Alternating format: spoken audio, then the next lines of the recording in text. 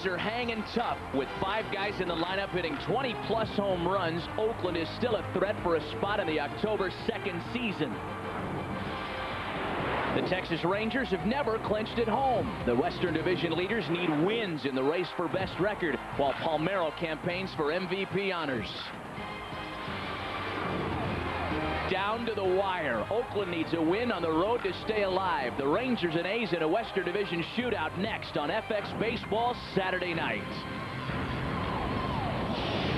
And welcome to the ballpark in Arlington, an American League Western Division shootout. 2 high-powered offenses, the upstart Oakland A's and the host Texas Rangers. Checking the standings in the American League in the West, Texas has a 6.5-game cushion on Oakland as they look for their 3rd division championship in the last 4 years. Oakland still alive in the wild card, back of Boston by 5. And welcome back to the ballpark. Matt Vasgersian, Ken Brett, the Texas Rangers, the Oakland A's. It's getting down to the wire in the West. 2 teams that can score a lot of runs, and when you talk about the Texas Rangers, they're led by 2 guys having outstanding seasons.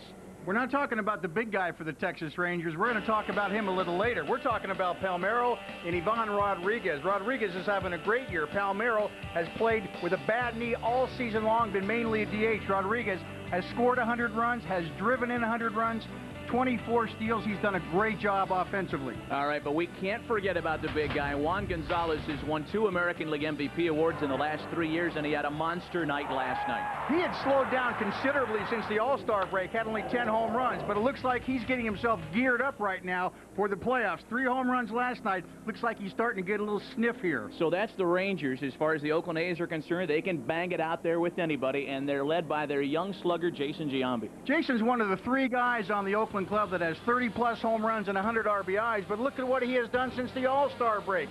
370 and 68 RBIs. Oakland is a team that can score a lot of runs. This guy is their leader. Nobody expected the Oakland A's to be even this close to the postseason in late September. A good one on tap. A shootout in the American League West. The upstart Oakland A's led by Jason Giambi, hoping there's some hits left in that bat tonight.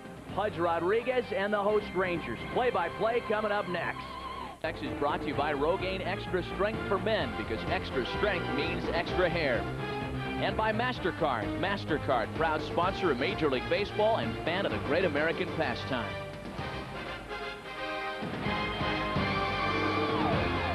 The ballpark in Arlington, the second in a 3-game weekend series between the 2 division leaders in the American League West. Let's check our house lineup card for the visiting Oakland A's tonight. Rich Becker in center field to lead it off.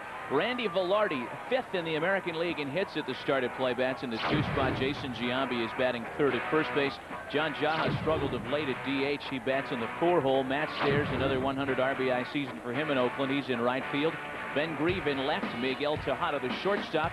Eric Chavez, the 3rd baseman, and veteran catcher Mike McFarland rounded out for the Oakland A's, who will take swings against 34-year-old right-hander John Burkett on the mound for the Texas Rangers tonight.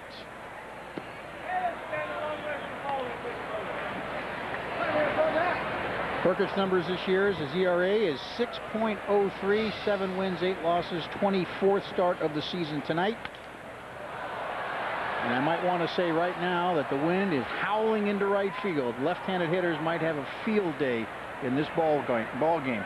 176 hits in 134 innings. That number's way out of whack. 40 walks is pretty good.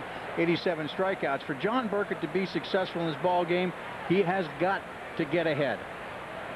John Burkett was roughed up in his last outing against Tampa Bay 6 days ago. Went just 2 1/3 his last time out there and took the loss in a 15-2 Devil Ray shellacking. See the numbers on Rich Becker at 272, a home run, 8 runs batted in. Those are the American League numbers after coming over from Milwaukee in a post-trading deadline deal. Ended up sending a player to be named later to the Brewers. It ended up being minor league pitcher Carl Dale as the A's tried to shore up for a pennant drive. 2 balls and 2 strikes on Rich Becker. Well, this is a good one tonight. On paper, you've got 2 of the highest powered offensive clubs in Major League Baseball, let alone the American League. Art Howe knows that his A's backs are to the collective wall. They very much need a win to stay alive in the postseason hunt tonight. And Rich Becker delivers with a leadoff single into the opposite field.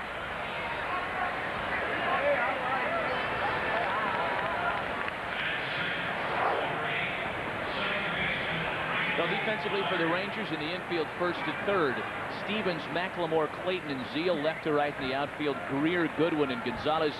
7-time Gold Glove Award winner Pudge Rodriguez back at home plate. 134 starts back there this year for Johnny Oates. That leads the league. He's en route to perhaps an 8th straight Rawling Gold Glove Award at catcher. Here's Randy Velarde now with Becker aboard. Another late addition to the Oakland A's was Velarde. He came over prior to the trading deadline from the Anaheim Angels along with Omar Olivares. Oakland has been very proactive since the All-Star break on to try and make themselves better. General Manager Billy Beane had been lighting up the phone lines since about the middle of July on, and that's one of the reasons that the A's are still a factor here in late September. You know, one of the things that's great about Oakland, he made some deals and actually cut his payroll a little bit, and for a team that hasn't drawn real well, I bet your ownership's pretty happy with what he's done, and they've actually improved their club as a result of that. Well, Randy Velarde has been an outstanding addition since coming over from the Angels. .314 hitter overall. He's hit .329 in an Oakland uniform. 7 of his 16 home runs have come in 2 months as an A. 23 runs batted in for Oakland as well. Velarde grounds past the diving Royce Clayton into left. And Oakland with 2 runners aboard has started against John Burkett tonight. John Burkett, we talked about him a little earlier. His ERA is 6.03. For him to be successful this year, he has got to get his pitches over. The basic pitches, fastball, curveball, slider, and change. Control is the key. And here's the key number right here against John Burkett. Opponents hitting .317. Of course, the lower that number is, the better you are. And to give you an idea of the lowest batting average this year in the American League versus a pitcher, .206. Pedro Martinez. The lower that number is, the better stuff and the better pitcher that particular guy is. Jason Giambi takes strike 1 from Burkett. Giambi at .317 to lead the club. He has put up career numbers in just about every offensive category. It's a guy who was drafted when the A's were last in the postseason in 1992. 1 ball and 1 strike on Jason Giambi. Jason Giambi with 229 runs driven in 98 and 99. That is a total that will be increasing before it's all said and done. He has a chance to catch Jose Canseco and set a new franchise mark for RBI in consecutive years.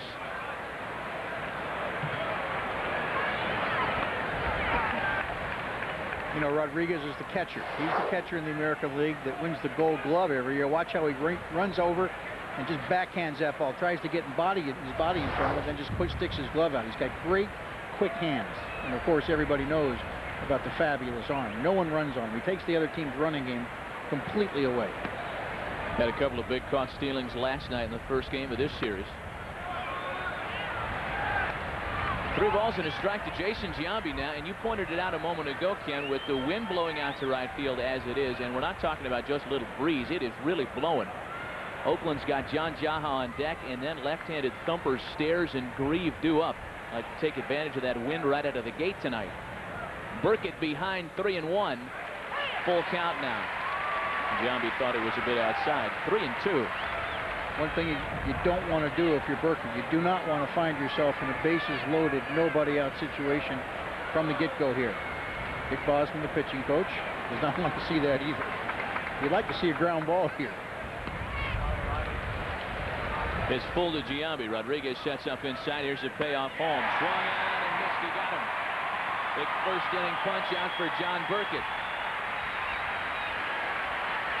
Now, Burkett is not one of those guys that strikes out a lot of people, and I'm a little surprised that this one gets away from Giambi. He's got to be looking for a fastball, gets it, swings right through it. Take a look at the last pitch on pitch tracks.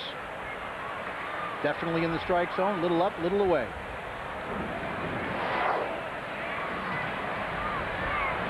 One gone for John Jaha now. Still runners at first and second. John Jaha having a magnificent season.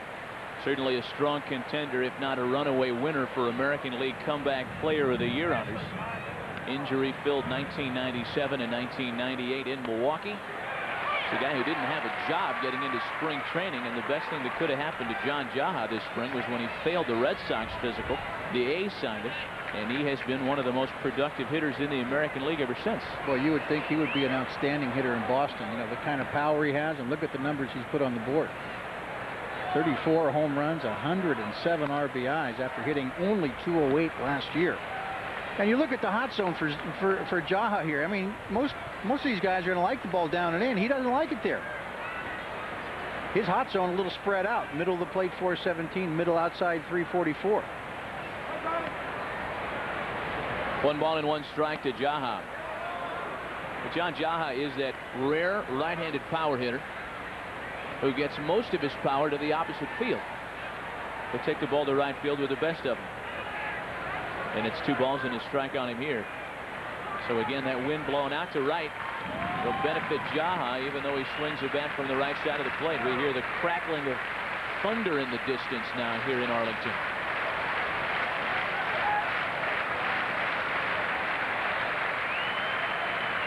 An ominous sky here over the ballpark tonight. 2 balls and a strike from John Burkett to John Jaha. Picks up the outside corner.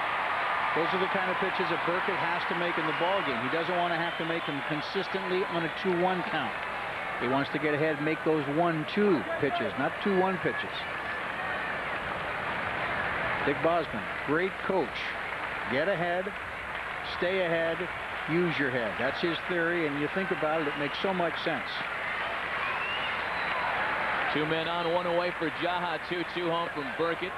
Slider misses on the outside, and it's 3-2 now. Get ahead of the hitters, stay ahead of the hitters, use your pitch to get the hitters out. That's what he means when he says use your head. The key, of course, getting ahead and staying ahead. 3rd straight full count at bat for John Burkett. Jaha's running full. 1 gone, base runner stay put, a swing and a miss, strike 3. 2 big strikeouts for John Burkett with runners on. You notice the 3-2 pitch to Giambi throws in the fastball. Now it's a 3-2 pitch. He's got a little more room, and he's going to get a little more of take a little more of a gamble right here. He throws the curveball. It's not a strike, but it's a big breaking pitch. And you get a side view of the curveball, how it goes down, and ends up, of course, out of the strike zone, but he chases it. 69 miles per hour. Pitch tracks provided by QuestTech.com. So it'll be up to Matt Stairs now. 38 home runs, 7th highest American League total. Stairs has homered in each of his last 3 ball games, including the big Ranger blowout here last night in Arlington.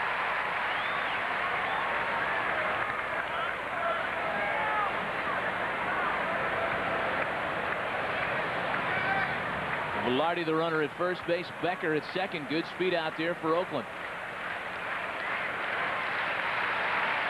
A's trying to jump on top early tonight. Leadoff singles against John Burkett, but the Ranger right-hander responded with strikeouts of 2 good power hitters. He got Giambi and Jaha swinging. And now it's 1 ball and 1 strike on Matt Stairs.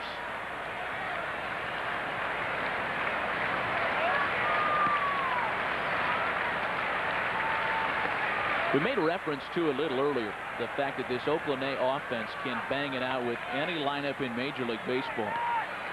Matt Stairs with 38 home runs, John Jaha with 34, Jason Giambi with 32, Ben Grieve with 25. This Oakland team may well become the 6th team in history with 4 30 home run guys. They're led by Matt Stairs. And I think the number 4 guy you're talking about obviously would have to be Ben Grieve. He's got about 8 games left to hit 5 home runs, a tall task. But if somebody gets hot, they can certainly do it. It is Ben Grieve on deck, the Arlington native. 3 balls and a strike on Matt Stairs. Full count now, 3-2.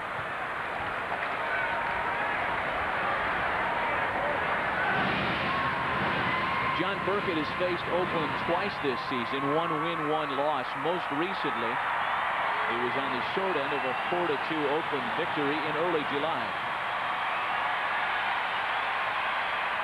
Fans making noise behind the right-hander.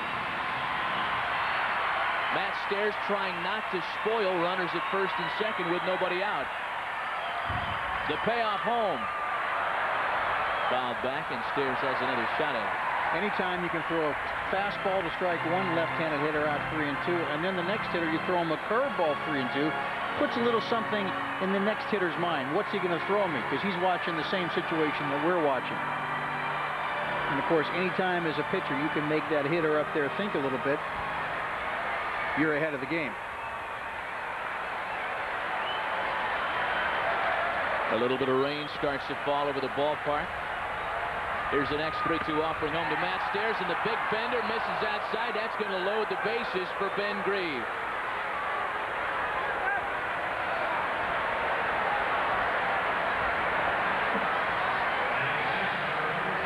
Well, John Berkey went back to that curveball on a 3-2 pitch to Matt Stairs and just missed. He has thrown 27 pitches already. He's got 2 outs in the top of the first. But of course, this is the month of September. The Rangers have a ton of people in the bullpen to go to. Not really a concern right now from their point of view. Here is Ben Grieve. Grounded through the hole on the right side. It's going to score at least one. Becker comes home. It gets past Gonzalez in right. Velarde scores.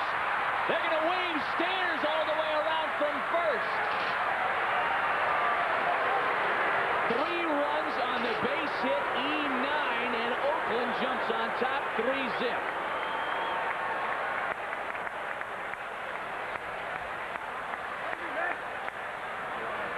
Clean base hit into right field by Ben Grieve. He's got 81 RBIs now, and then I don't know what's going on in right field with the right fielder. This ball's just bouncing along the ground, and he takes his eye off it. The ball goes right by him. It gives another run to Oakland, and a single turns into a 2-base error for a triple. So 2 RBIs, and of course the big error by Gonzalez in right field, and all of a sudden it's 3-0. And the inning kept alive for Miguel Tejada now. A huge miscue by Texas. Juan Gonzalez had the monster night last night with 3 home runs against Oakland. Gives one of them back here this afternoon. Tejada offers at the first pitch. Stevens does it himself, but the A's jump on the board with 3 quick runs in the top of the first. Juan Gonzalez adds into the damage in a 3-run Oakland top of the first. The A's jump on top for 3 runs in support of Kevin Napier. This is the way Johnny Oates aligns his Rangers here tonight. Switch hitting second baseman Mark McLemore atop the card. Ivan Rodriguez at catcher. Rodriguez at .334, a career high. Rusty Greer back in the lineup in left, batting number 3. Juan Gonzalez, he's been hot with the bat. He's in right field batting cleanup. Rafael Palmeiro en route to a career year. He leads the American League in multi-hit games. He's at first base batting number 5. Veteran third baseman Todd Zeile hits in the 6th spot. Left-handed hitting first baseman Lee Stevens bats 7th. Royce Clayton at shortstop, and Tom Goodwin, the center fielder, rounded out for Texas. These Rangers taking swings against 31-year-old right-hander Kevin Napier. Fastball, slider pitcher, a couple other pitches that he does use, but these are the best 2 pitches he has.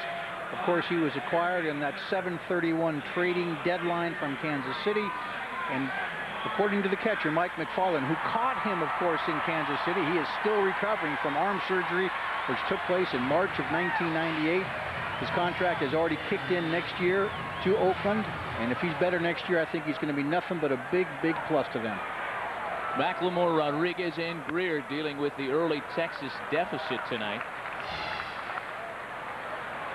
Kevin Napier overall at 15-13, 6-4 as an Oakland A in 10 starts. He has given the A's good quality work and has impressed everybody in that Oakland clubhouse with his leadership qualities. That trade meant a whole lot to Oakland. One of a couple of late moves, again, pulled off by Billy Beane. The other big one being getting Omar Olivares and Randy Velarde from the Anaheim Angels. That have really meant a world of difference for Oakland in the second half. 2 balls and a strike on Mark McLemore. McLemore, the switch hitter, in from the left side, his better offensive side of the plate. 3-1.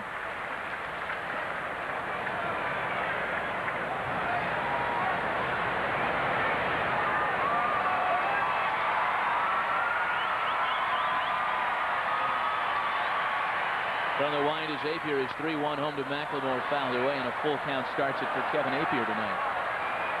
McLemore, of course, has been around for a long time. Originally came up with the Angels. Very solid, very steady player. Johnny Oates just loves him. He's had some bad knees over the years, but he's the kind of a guy who's going to be in the lineup all the time when he's healthy. And he can do a lot for you when he gets on base. Full count pitch to him is swung on and hit out to right. Hit very well. Matt Steers back, drifting back. He looks up. Good night now, Mark McLemore.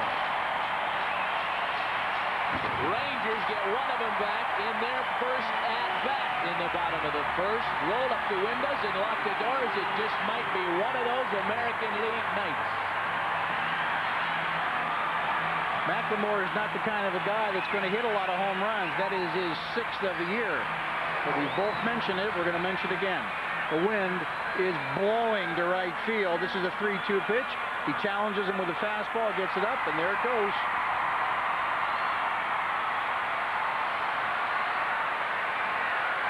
Off the bat, looked like a routine pop. Matt Steers just kept it chasing, and Mark McLemore has his 6th of the year.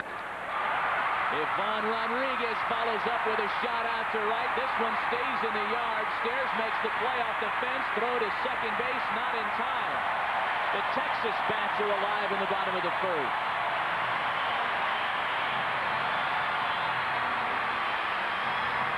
'27 doubles this year. Here's a guy that just seems to get a little better offensively every year. His average just keeps on going up a little bit. This year at 334 at the start of play tonight, it's going to go up again. 107 RBIs. He scored 100 runs. And he likes to go the opposite field. And that's exactly what he does right here. Right over the right fielder's head. I mean, he had no chance. Matt Steers had no chance. Right over his head goes the ball. One in, one on, nobody out. And now it's a left-handed hitting Rusty Greer. A 300 hitter in 4 of his last 5 seasons, including 3 in a row. Greer at 299, just a tick under that 300 mark to start play here tonight.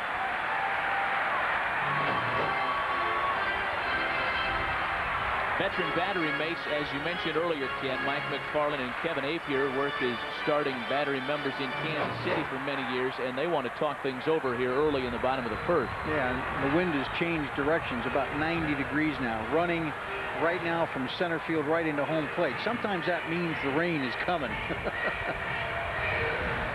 It is blowing right now, center field right to home plate. It is really whipping that wind, and I'll tell you, this ballpark here in Arlington gives you about as much wind protection as you can have for a non-domed stadium. Greer bounces to first base. Giambi makes a play. Apier covering, and they get the out on Greer. Ivan Rodriguez advances to third. Now, you talk about the little things, and one of the things we always like to do, we like to talk about the little things in baseball. Greer just does one of the little things. This is a routine ground ball to the right side, but with the runner on second, nobody out. Pitcher's got to cover first. What's the first thing he does? Looks back from the runner going to second to third.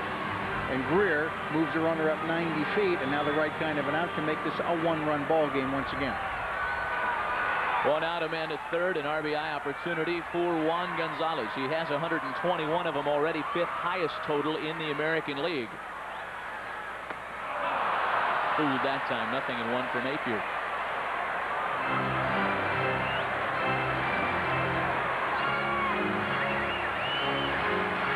Rusty Greer just doing one of those little things. Doesn't show up in the box scores, but I tell you what, there's about 29, 30 guys in that dugout know exactly what he did. Just having Rusty Greer back is a huge lift for the Rangers. They had been without him for a number of games. He was hitting the left eye with a ball during batting practice a couple of weeks ago, and lucky just to have him back. This is the big man in Texas, make no mistake. 96, 98 American League MVP, both of those seasons averaging .313, 43 bombs, and 139 driven in over the last 4 years. It's tough to find that kind of productivity anywhere in baseball. Count of 0-2 to him. If I'm Apier, I'm not giving him anything close to the plate. He will swing at a lot of bad pitches when he is in a hole. He's in a deep hole right now. Let's see what Apier does to try to strike him out. From the stretch, Breaking ball in the dirt. Ball and 2 strikes. Ivan Rodriguez at third base. Kevin Apier gave up the leadoff home run to Mark McLemore, then the double to Rodriguez on the next pitch. Rusty Greer moved him over, and Johnny Oates is trying to manufacture a second run here in the bottom of the first. Oakland's going to give him the run. Infield playing well back in every position. Right-hander set again. Got him to bite on the nasty slider. Swing and a miss, strike 3. Huge strikeout for Apier. The slider, of course, is the best pitch that Apier has, and that's exactly what he got him to chase right there. Bad slider out of the strike zone. And that's exactly what you can do to Gonzalez. But to do that, you better get ahead of him. And he likes to chase those pitches early in the count.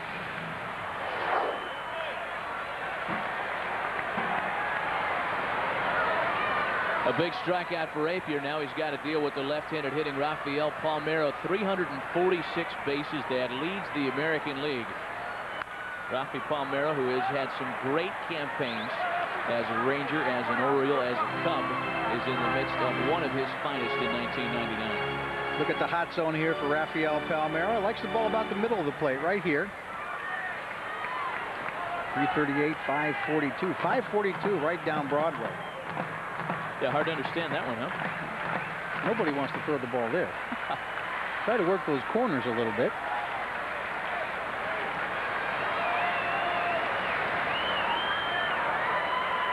Count 0-1 on Rafael Palmeiro.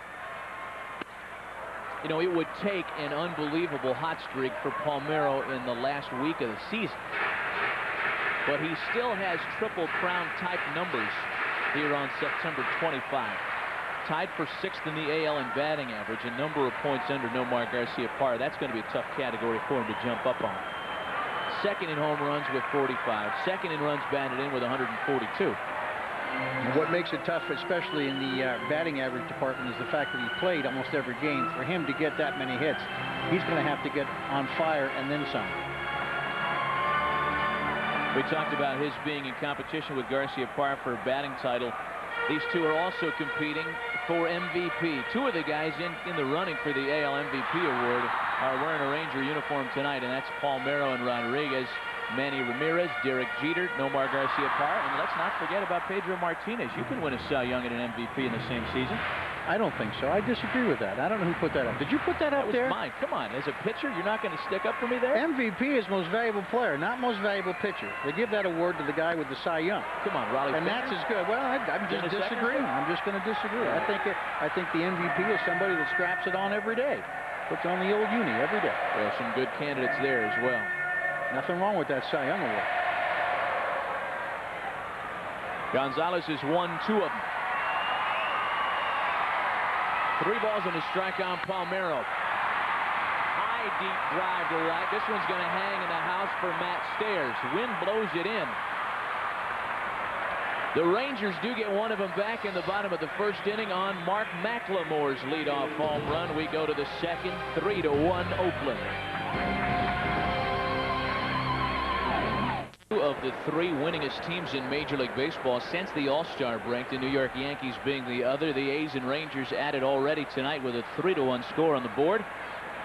Dick Bosman, Johnny Oates, and the Rangers on the tail end of an early 3-1 score. We're in the second inning. Eric Chavez leads it off for the A's. Chavez, McFarland, and top of the order, Rich Becker.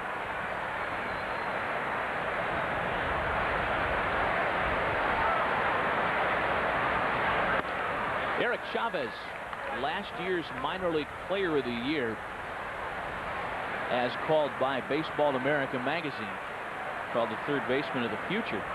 And after a very slow start, has really turned it around in the second half for Oakland. There was a time this year that he actually lost his job at one time. He seems to have regained it a little bit.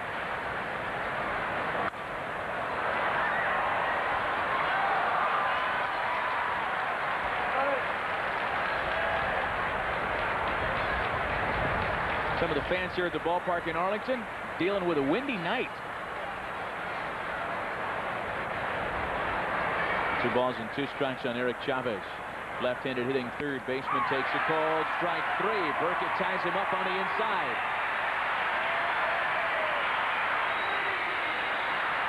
Fans tonight after the game check out the Macho movie though. Oh, baby. Yum, yum, yum. Here's Mike McFarland now with 1 gone. 3 strikeouts already for John Burkett. Mike McFarland with dingers in 2 of his last 3 ball games. He's got only 4 on the year. All 4 of them have come on the road. One thing about McFarland, when he's up, look for him to try to pull every pitch every time. He just likes to pull that ball. And he'll take a few pitches, too, because he likes to crowd that plate a little bit. When the A's and Rangers play one another, the first thing that pops into your mind is all the combined offense. A lot of mashers in these lineups. But when you get Mike McFarland and Pudge Rodriguez on the same field at the same time, you're talking about the guys with the 2 best caught-stealing ratios in the American League. Hey, there's your boy back up the middle.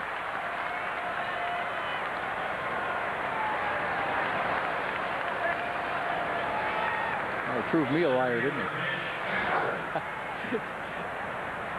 Watch where the catcher wants the ball. The ball is right there, and he just takes it right back up the old throat. There would be a lot of fans surprised to hear that Pudge Rodriguez's next closest competitor in caught stealings in the American League is this guy, Mike McFarland, at 35 years old, doing a heck of a job behind the plate. 2 very good catchers on the field in this one. Now it's Rich Becker back to the top of the order for Oakland. Becker's single to start that 3-run rally to start the ballgame in the first. And of course, McFarland's the kind of a guy that can always help the young catchers coming up in the Oakland system. Good guy to have on your club as a backup. Got some young catching prospects in Oakland they like very much, and McFarland a big part of their development. A.J. Hinch.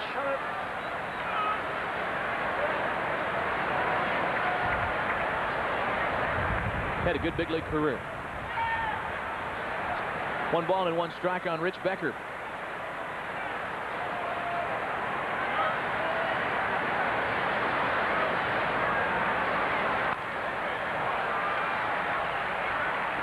For as young a player as Rich Becker is, he has worn a number of different major league uniforms with experience in both the American and National League. A Met and a Brewer in the NL. A Twin, an Oriole, and an Oakland A in the American League.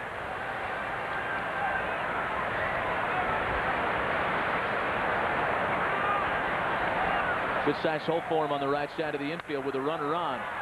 Bounce to second. McLemore to Clayton for 1. Back to Stevens. You think the Rangers knew what they were doing when they put McLemore over by that second base bag? My goodness. Double play, nothing in the Oakland second.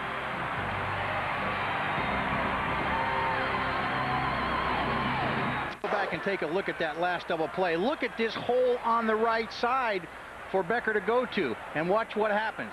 He hits it hard on the right side, but too much up the middle. Nice diving stop by McLemore, and once he catches the ball, pretty easy 4 to 6 to 3 double play. And someplace there's a Rangers Major League advanced scout that is patting himself on the back. And those are the guys that don't get a lot of credit, but those are the guys that send in the scouting reports. You bet. There's Todd Zeal leading off the Rangers second. Zeal, Stevens, and Clayton against Kevin Appier here, bottom 2. And one of the things that scouting report might have said when dealing with Rich Becker, likes to hit the ball up the middle. That's all it might have to say. Doesn't try to pull the ball a lot, likes to hit the ball up the middle. Zeal lines into left.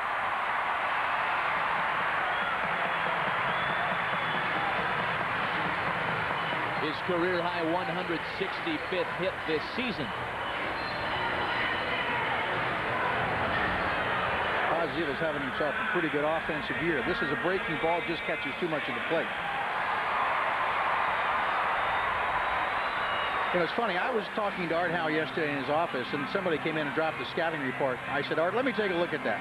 And I've known Art Howe for a long time, and I only read the first paragraph. And you know what the first paragraph said? And of course, it was about the Texas Rangers. It said, if the first couple of guys don't get on base, the hitters behind them have a tendency to get a little frustrated. Nobody on base, no RBI opportunities. Well, unfortunately for Oakland, Each of the leadoff hitters in the first 2 innings have reached base for the Rangers. Now it's Lee Stevens. And there are a lot of advanced scouts at the game tonight. Gene Michaels is here from the Yankees. Red Sox have an advanced scout here tonight. People are looking ahead to potential playoff matchups. There are some scouts right down there now. It's Dale Unser right there with the gun. He's from Philadelphia. Yankees have 2 Major League advanced scouts out here, as a matter of fact. They've got former big league catcher Bob Didier here as well. 2 Major League advanced scouts out here for the same team. That's another one to put in the category of the have and the have-nots. There are a lot of clubs that don't send anybody out to certain games, but the Yankees, with 1, 2 warm bodies at just about every Major League venue here at crunch time. Yeah, Ralph Garr is here. Who does Ralph Garr work for? How about the Atlanta Braves? Frank Malzone, the scout from the Red Sox, is here. Haven't seen him all season long. All of a sudden, he's here tonight.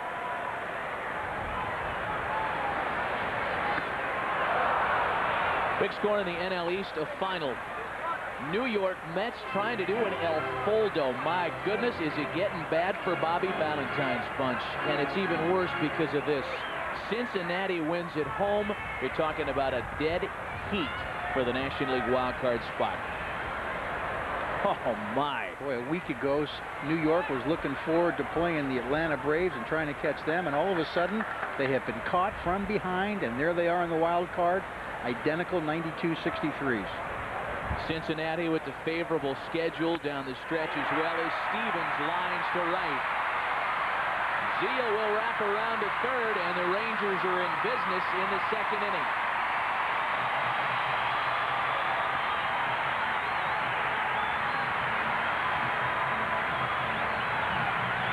Lee Stevens, of course, getting a chance to play on a regular basis this year due to the DH job that Palmeiro has taken. Look at this ball down and in. That's generally where left-handers like that ball, down and in.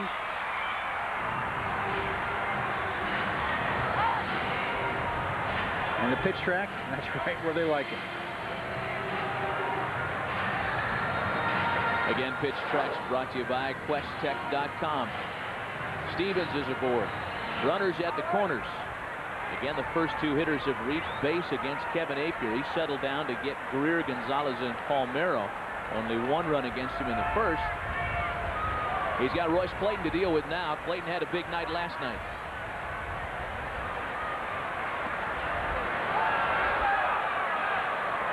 Good play by Mike McFarland to remain on top of that ball as Zeal and Stevens have to stay put. Matt, you don't think that the Texas Rangers falling behind 3-0 early in this ballgame are nervous, do you? With this kind of offense, this ballpark, no way. Yeah. I think if they're playing a team that, you know, is equal to them, I just think that Texas is a better team than Oakland right now. Even though Apier's on the mound, I still think Texas has got an opportunity to win this ballgame. Of course, Oakland could still score a lot of runs, too. This could be a high-scoring affair with lots of bombs. And then therein really lies the good matchup when these 2 teams play one another. 3 swinging teams. The Oakland A's, one of the best offenses in the American League. Texas Rangers, they've got 3 MVP candidates and a very good leadoff hitter who's also homered tonight. These are mashers in these lineups, 1 through 9. No way this is going to end at 3-1. 1-1 on Royce Clayton.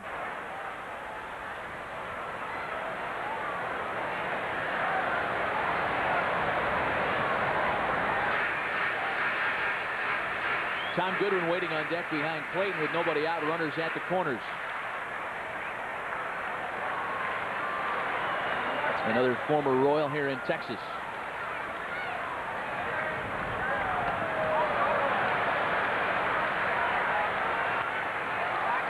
Funny, right after that pitch was made, Apier took a look over at the first base umpire as if to say, didn't he swing at it? But of course, Apier can't ask for it. And the first base umpire, of course, is Larry Young, veteran umpire. Kept his job. I guess he didn't resign, huh? Guess not. 2 balls in his tractor can on Royce Clayton.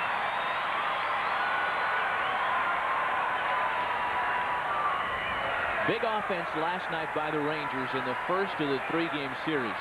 And it's important to paint the picture as to how each team got into yesterday's series opener. The Oakland A's were fresh from a doubleheader in Baltimore. They had to travel from the West Coast to Baltimore to play a doubleheader on a scheduled off day because of the problems they ran into a couple of weeks earlier with Hurricane Floyd. So Oakland arrived here in Texas a weary bunch for the first in the 3-game series yesterday. The Rangers had a day off Thursday, and they really played like a very well-rested bunch of Rangers. They slugged out a lot of runs en route to a trouncing of Oakland. It's funny, I was talking to Art Howe about that trip. They had a day game in Oakland at 12 o'clock. They jumped on a plane, and they had to stop for gas in Rockford, Illinois. They got to Baltimore at 2 a.m. They had a 1 o'clock bus to the ballpark, played a doubleheader, jumped right back on the plane, and got to Dallas at 3 a.m. yesterday. That's a long 24 hours. This has the makings of a long bottom of the second inning. Base on balls to Royce Clayton. That loads the bases for Texas. Tom Goodwin, the hitter.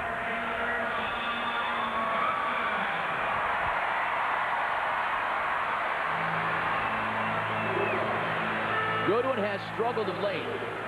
Just 2 for 13 in his last 4 games. And an early visit to the mound. Ricky Peterson, of course, the pitching coach of the Oakland A's.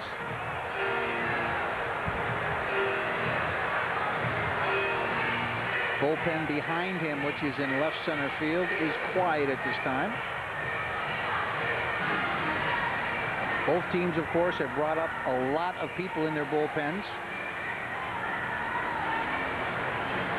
Oakland right now with 11 pitchers in their bullpen. I don't think they're worried about tiredness. I think if this game came right down to it, you know, you want one left-handed pitcher to come out of your bullpen and face a left-handed hitter, they can do that. And then they can bring a right-hander in, bring another left-hander in. And that's how many pitchers both these clubs have for this month of the season when you can expand your roster up to 40 players. Yeah, it's the old Earl Weaver adage out there as well, too. Never save a pitcher for tomorrow. Tomorrow it may rain. Zeal at third, Stevens at second, Clayton at first. A big jam for Apier in the bottom of the second inning. Apier trying to protect a 3-1 Oakland lead. 1 ball, no strikes to the speedy Tom Goodwin. One thing good about Goodwin, even if he's not hitting, this guy gets on base, he's got great speed. 37 stolen bases, tied for third. They got great speed at the bottom of the lineup with him in the lineup. Of course, anytime he gets on base, he becomes even more of a threat. And all of a sudden, he falls behind now 2-0. This is not the kind of a guy you want to fall behind to. Get ahead.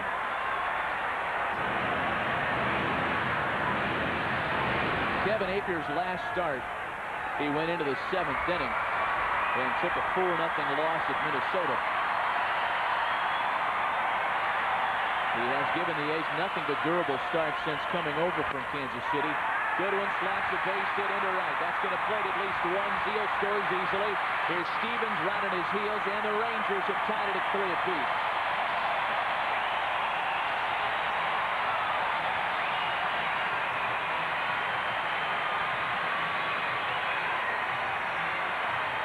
Well, it didn't take him long to catch up.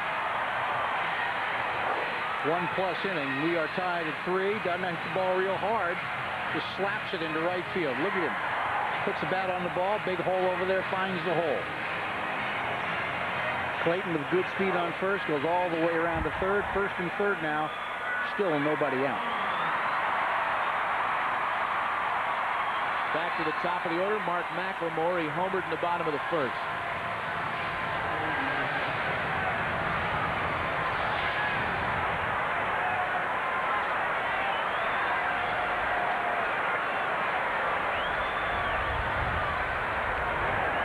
Mark McLemore started the series just 6 for 27 lifetime against Kevin Apier.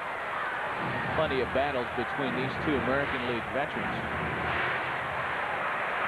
His 34th career dinger coming to lead off the bottom of the first. He's got 2 runners aboard here with nobody out.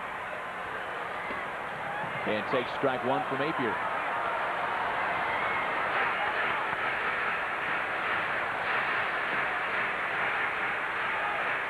Mark McLemore heated up last night for the Rangers. We showed you earlier he was 3 for 5 against Oakland in last night's ball game. He had been just 2 for his previous 23 covering 6 games. In fact, that was a problem that the entire Ranger lineup had suffered from. Getting into that series opener yesterday, the Rangers had played 21 consecutive games against teams under 500. And in those games, Texas went 10 and 11. I don't know if it was a problem of getting up for a sub-500 team or if there weren't very good matchups. Whatever the case was, the Rangers struggled against some of those second division teams over the last 3 weeks. But in this big series, their bats have really answered the bell. And we're having some action now behind Kevin Apier, left-hander Ron Mayhay.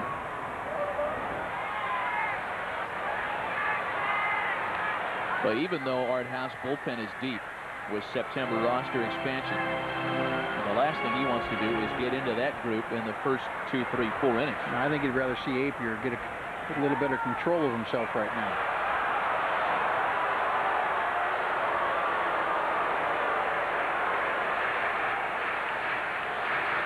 Tomorrow in the finale of this series, Oakland's going to call up a AAA pitcher to pitch here on Sunday. Kevin Jarvis is going to come up from AAA Vancouver. That one bounces away from McFarland. It's going to score Clinton from third. Texas takes a lead. 4-3 Rangers on the wild pitch from Apier. You know, Oakland came to town hoping to sweep. They got hammered last night. They take a lead tonight. Breaking ball in the dirt. He tried to let the ball come to him, and it just goes right off the body, right off the glove, and he can't find it.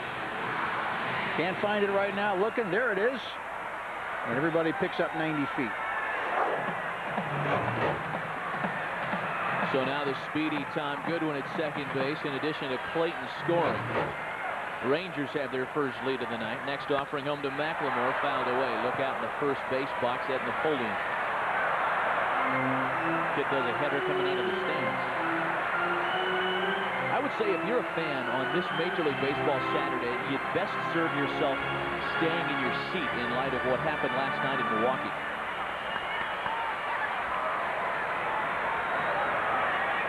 You're talking about our friend Mr. Spires. Talking about Bill Spires getting attacked last night by a fan who went nuts and jumped him from the stands.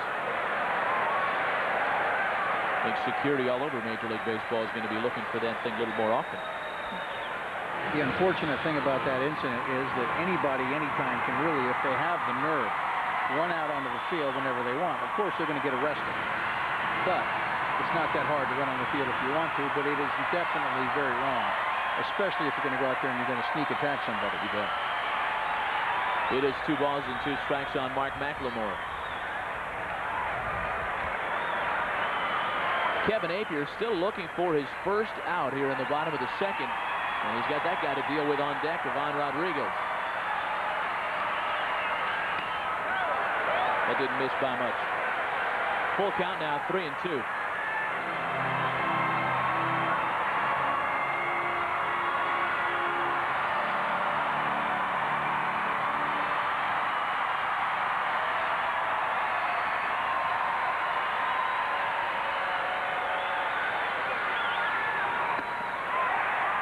Forward to McLemore. Second walk of the inning. 3 hits, a couple of walks. And now runners at first and second. Still nobody out for Pudge. Seemed like about 20 minutes ago it was 3-0 Athletics, off to a great start. All of a sudden they are falling behind. Still nobody out. Runners on first and second. Oakland's digging himself a hole right here, and they're going to get back on the phone. They're not going to waste much more time here with Apier. Pitching coach Rick Peterson on the phone. And he said he's ready. Wow. He better be ready by now. Again, the last thing Oakland wanted to deal with was problems on the mound as early as the second inning. Now it's Rodriguez. He hit the first pitch he saw in the bottom of the first for a double into right. Banged it against the wall out there. If there's one guy in the Rangers lineup that has owned Apier over the years, it is Rodriguez. He is now 14 for 43 lifetime, and he has thrown already 42 pitches. And look at the strikes and the balls, right about even. That's the wrong number right there. 22 and 20 is not the right number. I think this conference is taking place because before that first pitch, Rodriguez looked like he was going to square around to try to sacrifice, and I think that's not what Johnny Oates wants him to do. Ron Mayhay ready to go.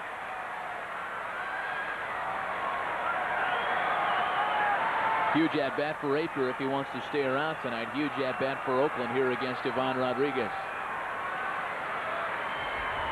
0-1 to the 8-time All-Star with McLemore and Goodwin aboard.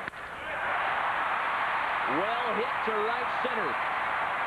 Becker and Stairs are there. Matt Stairs pulls it in. Goodwin advances easily to third. Pudge going to the opposite field nicely for the second straight at-bat. It's almost as if he was looking up at the wind saying, wait a minute, why didn't that ball get out of here? Well, the wind has changed again. The wind is blowing in now. It's not blowing out to right field.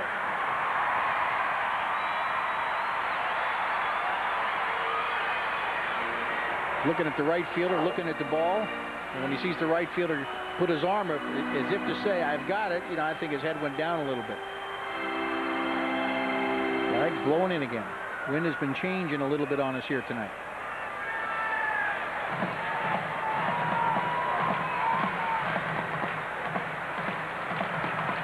Here's Rusty Greer now, runners at the corners and one away.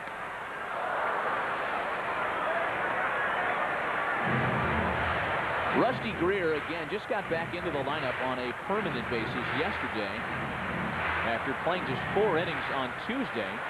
He was hit in the eye with a thrown ball during batting practice September 13th in Kansas City. Bruised retina and blurred vision resulted in that miscue.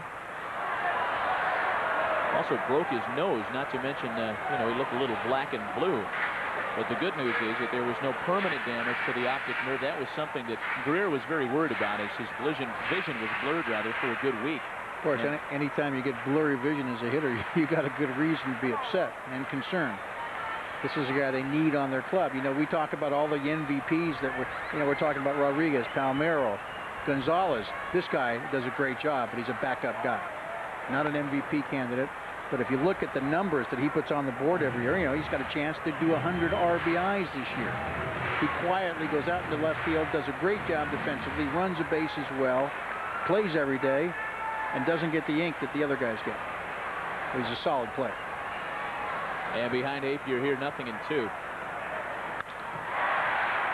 into right center. That's going to score one more. Goodwin walks home. McLemore wraps around to third. The 4th run of the inning, 5-3 Texas.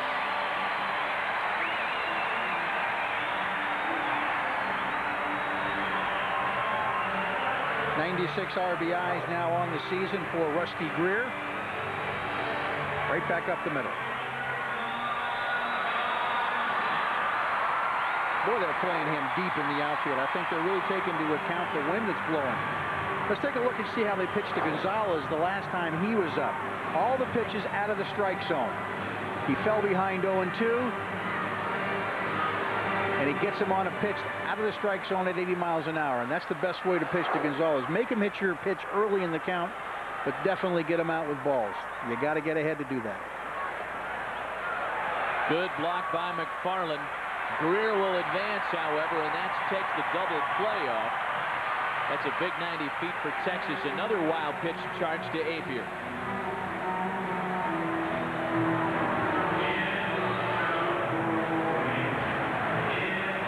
Now, if you look at the hot zone from Juan Gonzalez, it gives you an idea of where you want to pitch him. And there it is right there, folks. 194. You get ahead of him and you throw him down there at 194, you are going to get a lot of outs. But look at the red zones. He can kill you there. Just don't miss high. Tied him up that time. 1 ball and 1 strike from Kevin Apier. First 4 hitters that have come to the plate here in the Texas second have scored.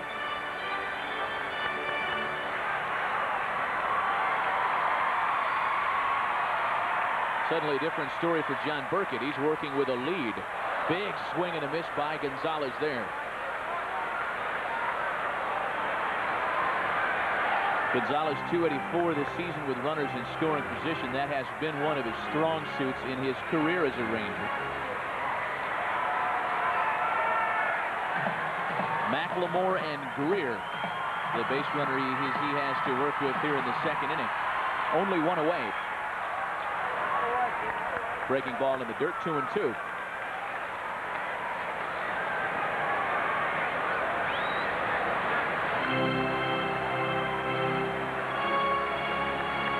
Rafael Palmeiro, the on-deck hitter. It gets no easier with the left-hander due up. So far, 4 runs on 4 hits and a pair of walks.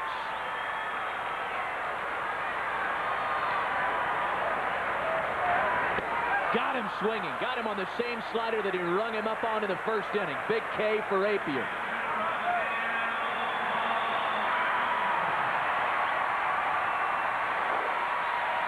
Gets him for the second time, and both times he gets him with runners in scoring position, and both times in the 194 zone. Look at the pitch track. Same place he got him the last time to strike out. Same place this time, and they are going to put on, with the intentional base on balls, Palmeiro. They'll take their chances with Todd Zeile. This will load the bases with 2 men out. You never like to load the bases, but this becomes close to a no-brainer for Art Howe. There's no way you want to let Palmeiro, the left-hander, beat you with first base open. Todd Zeile on deck, batting 40 points lesser than Rafael Palmeiro, and a right-handed batter. Be a lot easier for Apier to try and get out of this jam against a right-handed hitter, and there's ball 4 to Palmeiro. The first intentional, the third overall base on balls for Apier this inning.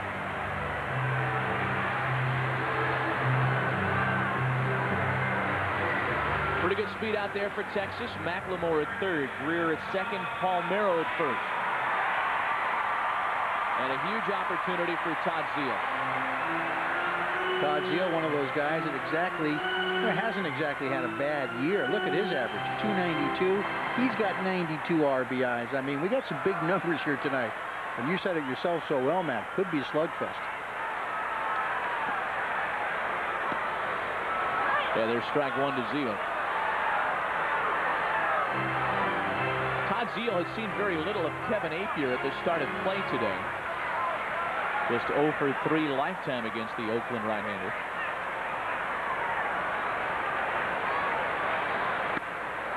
One ball and 1 strike.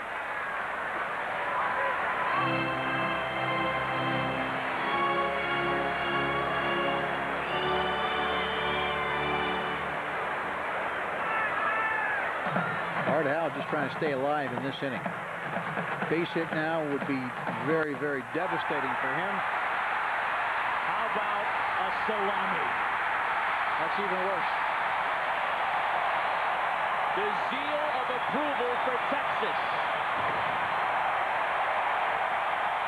Touch 'em all tied. Grand slam for Zeile. And the Rangers have exploded for 8 runs in the second.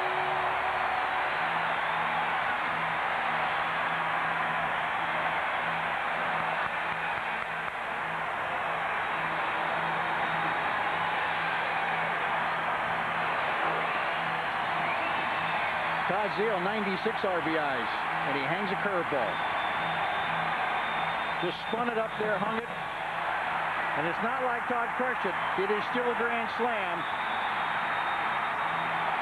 About 2 or 3 rows deep in left field, and it is 9-3. And the Texas Rangers are low on their magic number. I believe after this ball game, if they can win it, it will go down to 1. That's going to be all for Kevin Apier. An early exit for the Oakland starter. Enter lefty Ron Mayhay. Damage control for the A's. We'll be right back. Has just hit his 2nd grand slam this season, the 7th in his career, and it has contributed mightily into an 8-run attack for the Texas Rangers in the 2nd inning. Now 9-3 Texas, and Oakland goes to the bullpen very early for left-hander Ron Mayhay. Spent most of his year at Vancouver this year.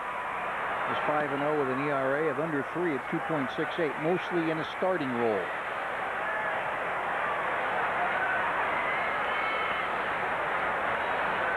He's done a pretty good job with the sacks full this year. 565 with 2 grand slams this year. And for Ron Mahay and the Oakland A's, no more offense by the Texas Rangers. This is the second straight big offensive output that the Rangers have put up against the very weary Oakland A's. And a called strike 3 taken by Lee Stevens. That'll end the inning.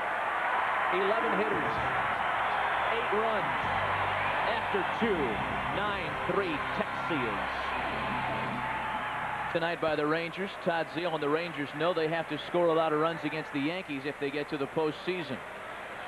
I think that we have to score the runs that we're capable of scoring, and I think that what's usually been the pattern in our games against them is their pitching has held us down better than our pitching has held them down. I think our pitching has done a good job against their lineup for the most part. Cone, El Duque, Pettit in particular have held our lineup down, and I don't think we've scored the runs that this offense is capable of scoring. It's getting tough for the Texas Rangers and their fans not to cheat a little bit in the schedule and look past next week, a 3-game series with Seattle, a 3-game series with Anaheim, and try to look at that first playoff series and try to guess at least as to who it will be. All indications are that the Rangers are going to once again have to try and go through the Yankees if they're going to advance in the playoffs this year. And the only way that would change, I think, would be if Texas can have a better record than Cleveland.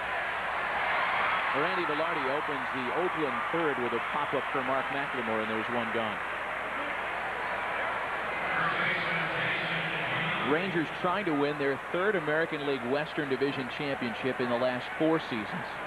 They are 1-6 against the Yankees over their last 2 postseason series. It really hasn't gone very far.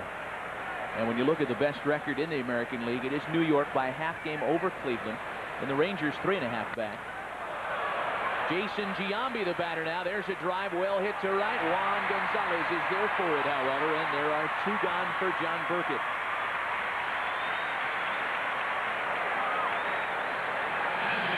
You know, due to the dynamics of the postseason equation, and this is new for 1999, the wild card winner cannot play the division winner from the same division. That's always been a rule, I thought, hasn't it?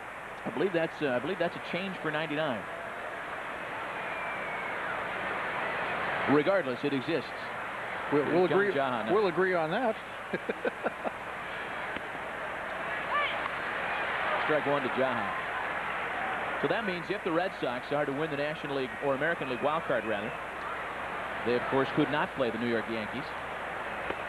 And if it ends the way it is now, T-3 and counting here in Texas, it'll be the Rangers and Yankees again in the postseason. And of course, what that 3 means, every time Texas wins, it goes down by 1. Every time Oakland loses, it goes down by 1. So they're playing each other tonight. Number could be 1 tomorrow morning. So if Texas wins tonight, wins tomorrow, El Bencho, it's all over. Texas is the champion. Oakland is also playing for a possible wild card berth, but in the American League East, New York has a 5-game advantage over Boston. The Red Sox were winners today. Jaha grounds to McLemore, and the A's go down and out in 3 at-bats in the 3rd. 2.5 gone. All Rangers early tonight. Up in the Texas 3rd, Clayton, Goodwin, and McLemore here in the 3rd inning against reliever Ron Mahay. The Rangers on 9 runs, 7 hits have driven starter Kevin Apier to an early shower tonight. Apier done after an inning and 2/3, and it's Mahay to try and control this Ranger lineup for a while. The former Boston Red Sox, who actually played in the minor league system of the Sox as an outfielder. Dealing to Royce Clayton here, leading things off in the bottom of the 3rd. A 1 hopper for Eric Chavez, and 1 gone in the bottom of the 3rd inning.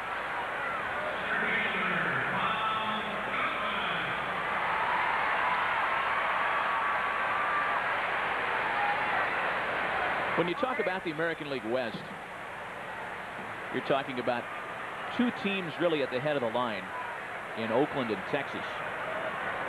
But a 2nd Division American League Central team has really meant the difference in the standings between Oakland and Texas. Against the Minnesota Twins this year, the Texas Rangers were a perfect 12-0. The Oakland A's stumbled against the young Twins, 5-7. Grounded to the right side. Randy Velarde's got it, and there are 2 gone. Tomorrow on FX, Major Movie Sunday swings into action with past scandals and futuristic creatures. At 4:30, John Cusack helps his team lose the World Series in 8 men out. And at 7, Sigourney Weaver's on a mission to search and destroy an aliens. Look out for stuff coming out of your stomach. Yum, yum, yum. That's tomorrow. That's a yum, yum. Here's Mark McLemore now. A swing and a miss from Mayhew. I didn't realize that Texas was 12-0 against Minnesota. I don't care how good or how bad Minnesota is. To go 12-0 against any team is pretty hard to imagine. You bet. Well, that really has meant a difference. At the start of this one tonight, Oakland trailed Texas by 6.5. And that's a 7-game swing. Oakland 5-7 against Minnesota. Texas 12-0. That has meant a whole lot. And the losses last week against Minnesota really aggravated Art Howe. A's gave a couple away. There's a pop-up for Velarde. And a 1-2-3 third turned in by Ron May. The first third is in the books tonight. Rangers on top tonight at the ballpark. You know a lot about toys. For a young guy that's not married, you know a lot about toys. Oh, don't think I don't have a closet full of Tickle Me Elmo cameras. I made a couple of trips to the parking lot with the same ticket stuff tonight. They were giving those away tonight? Yeah. And I didn't know about it? I got a couple for you. Don't worry. Thank you, buddy. Matt Stairs leads things off in the Oakland 4th. Stairs, Grieve, and Tejada. Oakland down by 6. Still plenty of time for the A's in this one tonight. A big masher lineup led by this big masher, Matt Stairs. 38 home runs for him. Oakland blew their chance early in this game when the wind was blowing out. They had to get them early because now the wind seems to be consistently blowing in.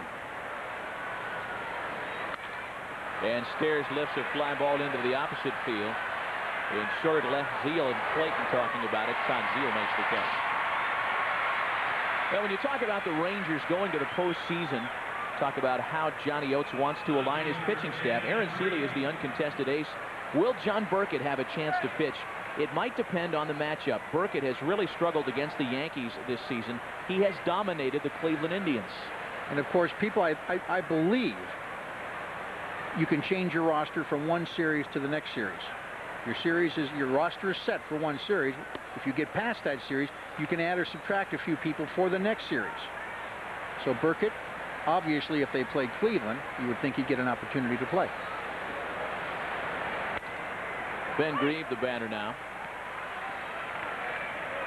Grieve singled in the 2 runs in the first inning. A third would score on an error to Juan Gonzalez. Oakland was off to the races 3-0 after a half inning, but what a difference a couple innings can make for the Rangers. They have tacked on 9 unanswered.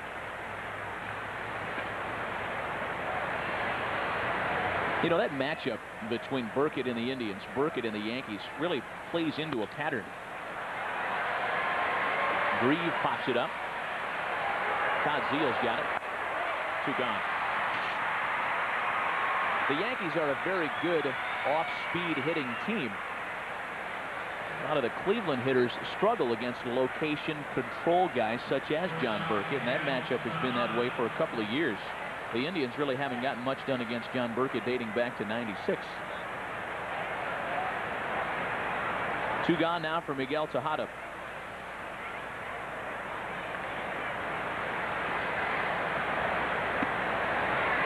Art Howe says that Tejada probably the most improved player on his team this year. Has come a long ways.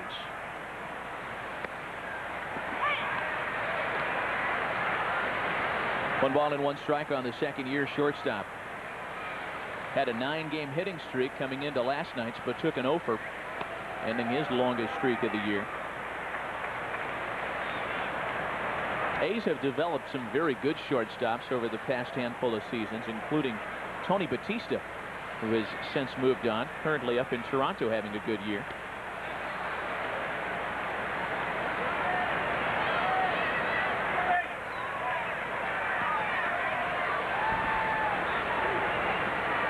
Mike Bordick, of course, came up with Oakland. And Tejada's only 23 years old. I mean, he's just a kid. I mean, he's got a lot to learn about this game, but, you know, obviously he's got great skill.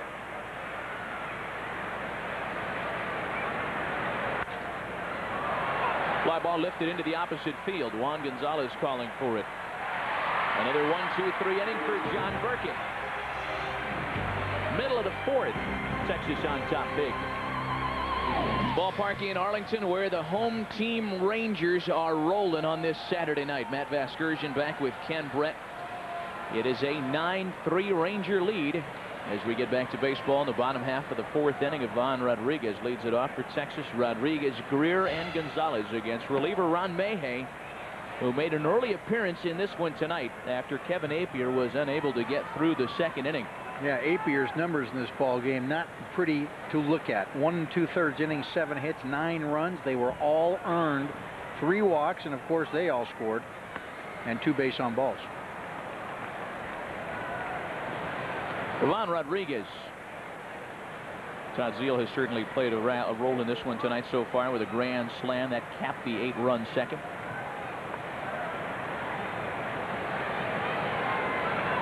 Rodriguez has doubled in 2 trips to the plate. Led on a fastball, 2-1. He is en route to a career year is Ivan Rodriguez. His former career best at .321 average in 1998. You can see this year bidding .335, 6th best in the AL. He is on the leaderboard in hits, runs, and multi-hit games, having an outstanding campaign.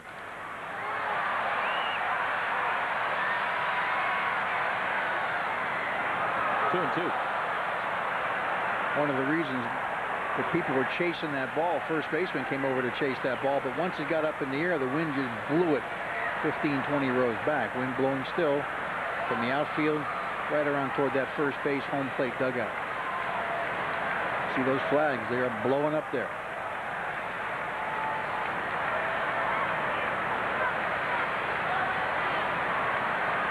Two balls and 2 strikes to the 8-time All-Star Ivan Rodriguez. Fudge lines to right. Matt Stairs is coming on forward. He makes the catch. Wynn tried to take it away from him, but Stairs hung with it, and there's one away.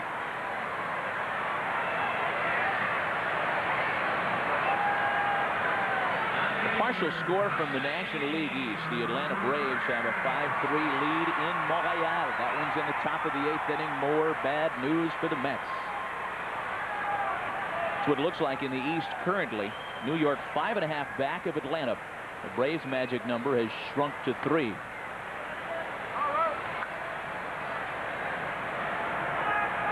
You and I were at Shea Stadium just last weekend. There was nobody wearing red there because the Phillies were in town, but the Phillies are having a rough time of it. New York rolled over the Phillies in that game we had last Saturday on FX Baseball Saturday night. We were talking about how the Mets are making plans not only to go to the postseason party as a wild card winner, but maybe as a division winner. The Mets, of course, were looking up. They were not looking back. And I remember that series very well. Philadelphia beats them on Friday night. And I think there was a big wake-up call to the Mets on Saturday and Sunday before the Atlanta series. So the Mets beat Philadelphia Saturday and Sunday, and then they go down to Atlanta and they get swept. They score 6 runs in 3 ball games, and then they go up to Philadelphia. Philadelphia is 4-18, 4 wins, 18 losses in September, and all of a sudden they lose 2 in a row in Philly.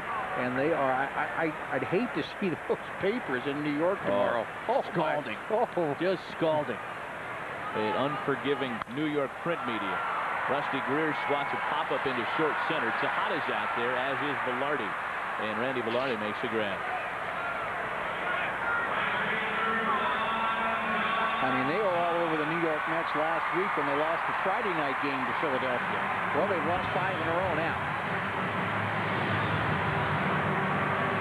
Here is Juan Gonzalez now. He was a strikeout victim in each of his 2 at-bats against Kevin Apier. That magic slider good enough to do it for Apier. Really the only batter in the Ranger lineup he had any success against. Gonzalez batting here with the bases empty and 2 gone.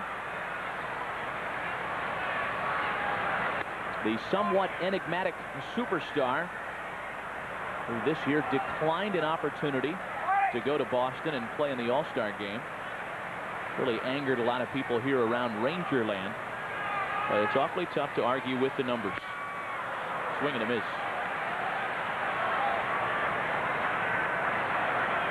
Burkett found himself in the hole before his team came to the plate tonight, 3-0. He's a little happier now. up by 9-3, and he settled down. And the Mets, not the Mets, of course, but Oakland is making a lot of outs. And Johnny Oates is, well, he's just kind of cruising along right here, thinking maybe the magic number goes down to uno, down to 1. Let's end this thing tomorrow and get himself set up for the playoffs. Been a pretty good couple of weeks for Johnny Oates. He and Doug Melvin, the general manager down here in Texas, each got their contracts renewed recently. Management happy with the job that Johnny Oates has done, certainly.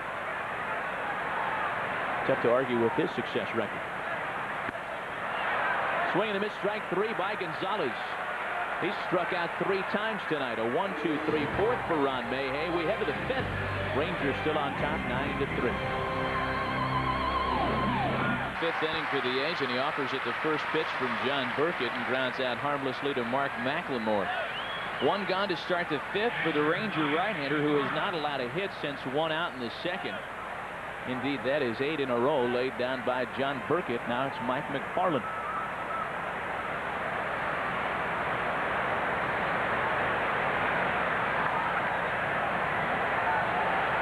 McFarland singled in the 2nd, then was cut down in a nicely turned 4-6-3 Ranger double play.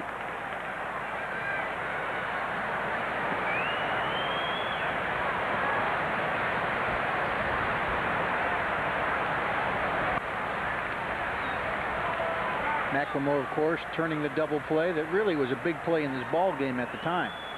The ball that appeared headed into center field for a base hit. 3 balls, no strikes on Mike McFarland. I don't think McLemore has the range that he had 5 years ago, but he's still got good hands. If he can get to the ball, he's going to make the play. Burkett finds a strike, 3-1 now. One of the things that the Oakland A's have done very well all year long is display patience at the plate, as McFarland does to draw the 1-out walk. The A's lead the American League in walks offensively.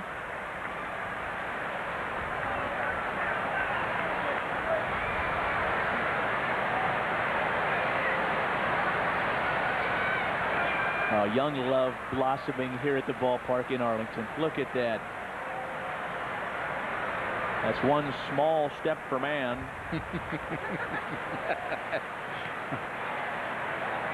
And one giant leap for mankind. And one giant leap for that guy. 0-1 on Rich Becker.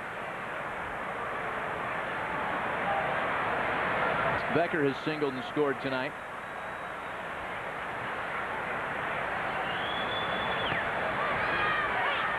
Takes a strike from Burkett. Count 0-2. You know, you had talked about the Oakland Athletics leading the American League in base on balls.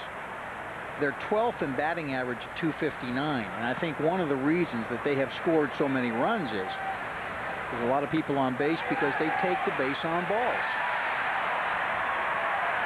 There's a check swing for strike 3. Didn't like the call, and there's 2 outs. Monday through Thursday at 10, get ready for the Bundys. He's a shoe salesman. She's a couch potato. They're dysfunctional, and they're married with children. Check them out Monday through Thursday at 10 on FX. Hello, Newman. Is that one of the children in Married with Children?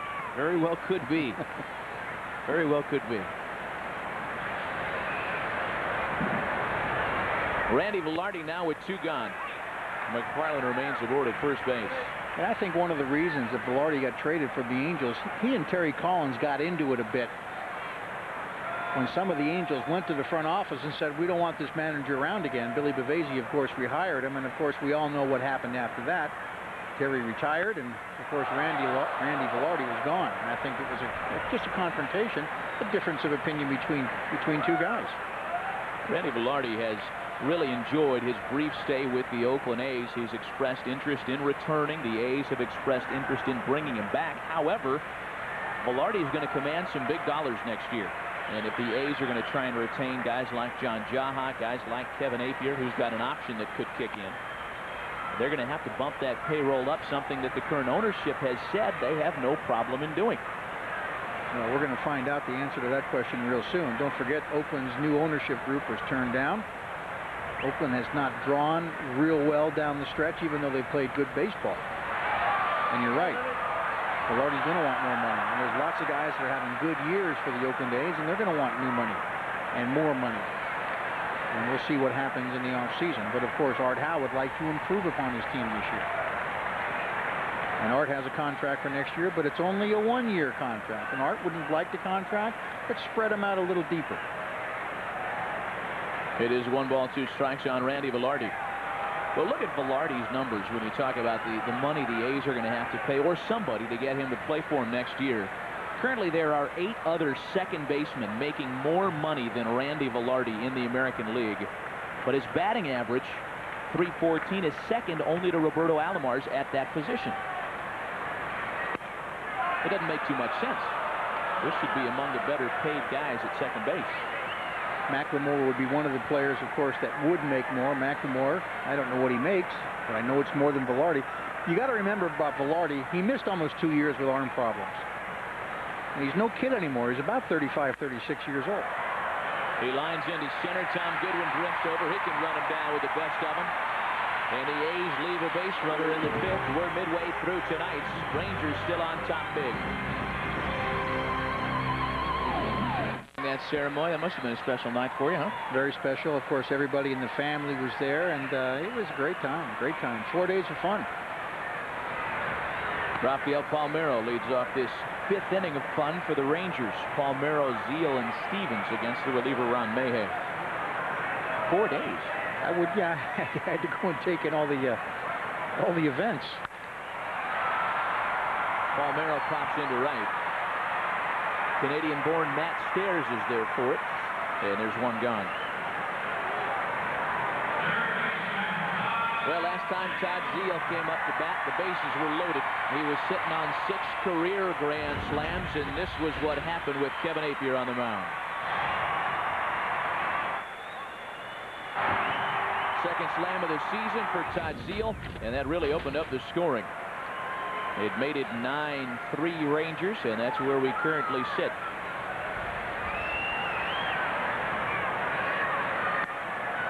You know, one thing I would say about the Hall of Fame, if you're a baseball fan and you like to go away for the weekend and, you know, go to a kind of an out-of-the-way place, Cooperstown is a wonderful town. Lots of nice places to go around there, other small towns. The Hall of Fame is a fabulous place to go. I mean, it is incredible what they have there, and there's lots of neat stores that sell baseball stuff. A couple of great hotels, and well worth your time to go. I would agree. Baseball Hall of Fame in Cooperstown, New York, and the Rock and Roll Hall of Fame in Cleveland, Ohio. 2 greatest places in this great land of ours, Ken. One gone as to how to retire Zeal. Rock and Roll Hall of Fame. Okay. You ever been there? They were building it the last time I was in Cleveland. I'll tell you, what's worth the price of admission for me alone is the last remaining drum from Keith Moon's drum set that he blew up on the Smothers Brothers show in 1968. Wow. I mean, now that is an artifact that is worth my dollar. Take a look at it. There's Lee Stevens now with 2 away. I mean, not that I didn't enjoy Cooperstown. I think that's a great building. You know, the one problem I have with Cooperstown is that so much of the great baseball memorabilia is in the hands of private collectors now. Cooperstown, which is where all that stuff belongs in my book, has trouble getting a hold of things these days. Well, they have money in Cooperstown to buy some of that stuff. I just don't think they can compete with some of the private collectors. It's too bad. But they do have a lot of good stuff there. In fact, if you ever get a chance to go to Cooperstown, I suggest you tell them who you are, and you're a big guy with Fox, of course, especially FX. And I'll let you get down to the basement, look at all the stuff they don't have room to show. Oh, have you been down there? Of course. Wow. Told them I knew you. Now that's what it's all about right there. That one's lined into the corner, foul by Lee Stevens. Count goes to 1-2.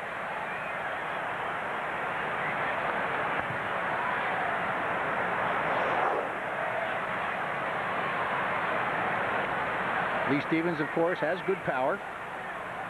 23 home runs on the season.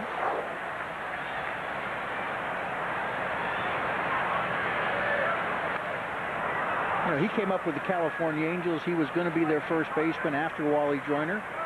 And he didn't do a good enough job in California's mind. Whether he got a full chance to play, you know, Some people will never know, but he went over to Japan and played for a couple years. Some people think he really learned to get a hold of himself and to learn how to hit while he was in Japan. And since coming back here to Texas, he's been a good player. Good, solid player. Mostly a DH, of course. But with Palmeiro having knee problems this year, he's had a chance to play, and he's done a terrific job. 2 balls and 2 strikes on Lee Stevens. Bases empty, 2 away. Ron Mayhay has been strong since coming out from the bullpen, and he rings up Lee Stevens to make for a 1-2-3 fifth. 9 in a row retired by the A reliever through 5. Texas on top 9-3. With the Rangers on top of the Oakland A's, 9-3 Rangers the score. And a reminder, this copyrighted telecast is presented by authority of the Commissioner of Baseball and may not be reproduced or retransmitted in any form. And the accounts and descriptions of this game may not be disseminated without express written consent. Check all the hats they have for sale. I'll tell you what, we've been looking at this. I like that hat right there. Somebody go buy me that hat, please. Send somebody from the truck to pick me up that hat. I like it. And while you're at it, I'd like to get myself a Rico Carty jersey. Rico? Rico Carty jersey. You mean your Rico? Rico Carty, the big boy. They've got Rodriguez. Paul. What about a Cecil Espy jersey? Come on, some of the great Rangers of. How about a Jeff Burroughs jersey? A Jim Kern, maybe. You get a Rodriguez jersey anywhere. Jason Giambi leads things off in the Oakland 6th. Giambi, Jaha, and Stairs here in the 6th inning. Well, Oakland's got 4 innings left to try and catch the Rangers. The offense has slowed down since the Rangers scored 8 in the bottom of the 2nd. They have recorded 10 straight outs against reliever Ron Mayhay, who has done a good job to keep Oakland in this ballgame. Yeah, Ron Mayhay, if nothing else, trying to improve his plight in the pitching plans for Art Howe perhaps next year.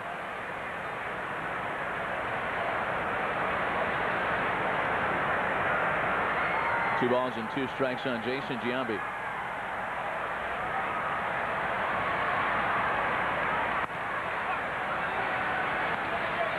Jason Giambi again was drafted in '92, the year the A's last went to the postseason. They lost in a playoff series to Toronto that year.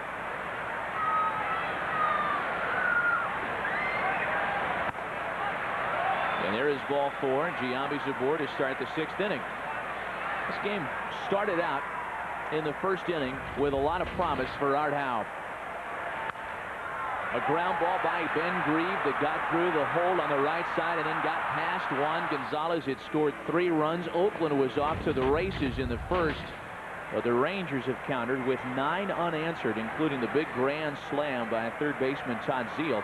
And John Burkett, despite that early damage, is working with a 6-run lead here in the 6th. Here's John Jaha now with a runner on.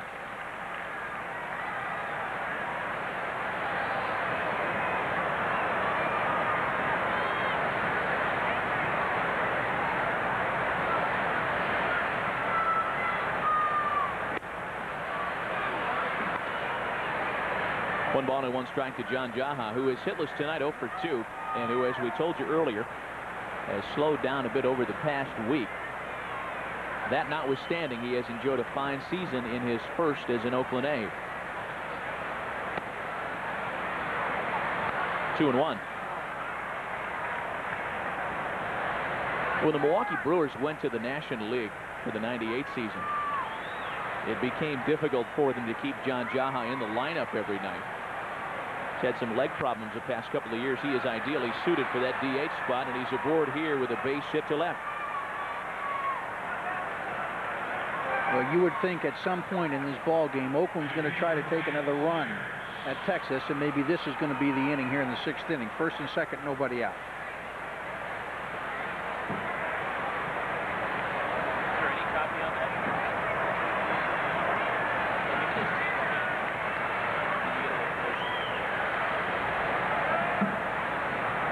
Here's Matt Stairs now with runners aboard.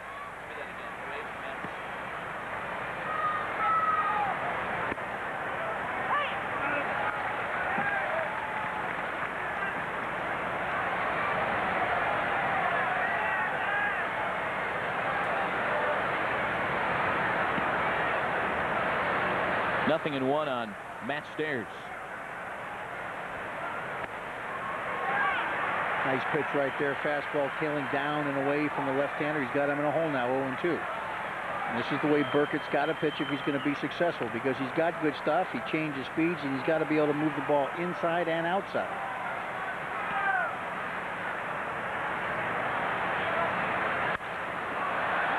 Line foul. And it stays 0-2 on Matt Stairs. Yeah, Matt Stairs had played a long time in professional baseball before he really kind of came on the scene. Something like 9-10 years in the minor leagues.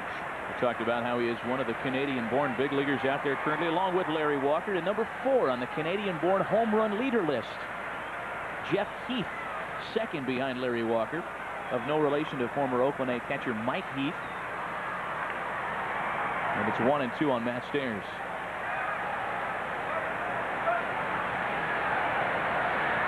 Runners aboard for the A's with nobody out.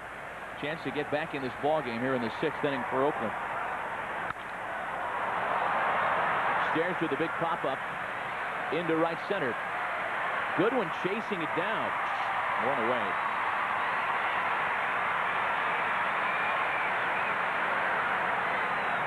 Fans, join us next Thursday on Fox Sports Net as these pennant races heat up. Fox Sports Net has tremendous coverage of Braves and the Mets, or the Padres and the Diamondbacks. Check your local listings for the game and time in your area.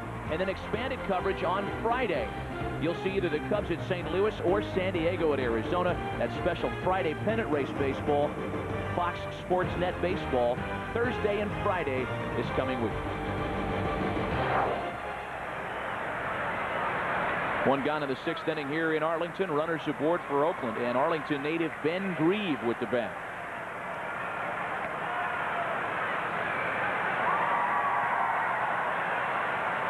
Ben Grieve, still the reigning American League Rookie of the Year. Fine campaign in '98 as an A. A former Oakland A #1 draft selection, along with his father Tom Grieve, who of course played many years in the big leagues, a former Ranger general manager, and is here in the ballpark tonight as one of the television announcers for the Texas Rangers. They are the first and only father-son #1 draft pick combination in history. I'll tell you what, you talk to Tom Grieve, and I've known Tom Grieve for a long time, having played with him in the minor leagues and against him in the big leagues. He sure likes being the broadcaster, and there's a picture of Tom right there, because he said as a general manager of this club in the 7th inning, if a guy got hurt, he'd be up half the night trying to find somebody to take his place. Now, when the game is over, he goes home.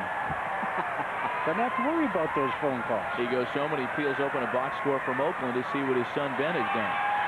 Gets right on the internet, gets all the information. He likes being a broadcaster.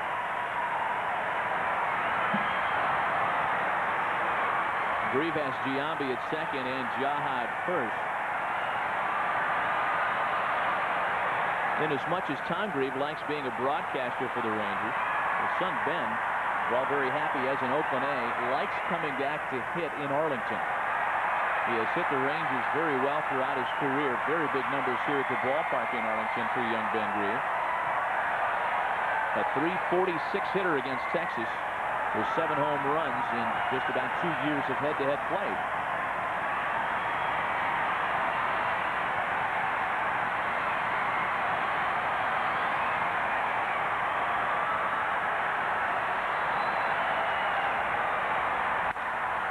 Grieve bounces towards the middle.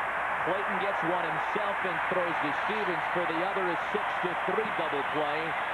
Second twin killing of the night by the Ranger infield. A's are turned away in the 6th. To the bottom half, still 9-3 Texas. Faithful is having a good time tonight. A big win for the Rangers last night in the first game of the series over the A's, and they're on top big here tonight as we go to the bottom of the 6th inning. Royce Clayton leads it off against Ron Mayhay, who has still not allowed a base runner since coming on in relief of Kevin Apier in the 2nd inning.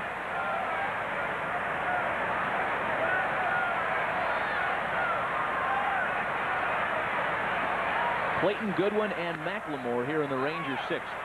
Yeah, Mayhay has done an excellent job in coming on in place of Apier. I mean, 10 up and 10 down.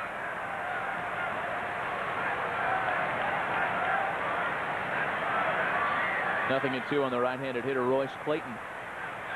Clayton's been in the big league since 1991 when he broke in with the Giants and went on the disabled list for the first time in his career earlier this season.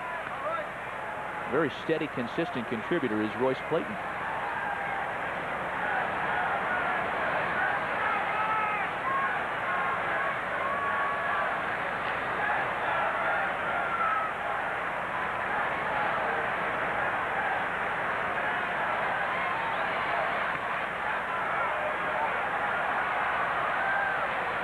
Score in the bottom of the 6th inning in Milwaukee. The Brewers on top of Houston 3-1. Astros with a late lead, late come from behind win yesterday.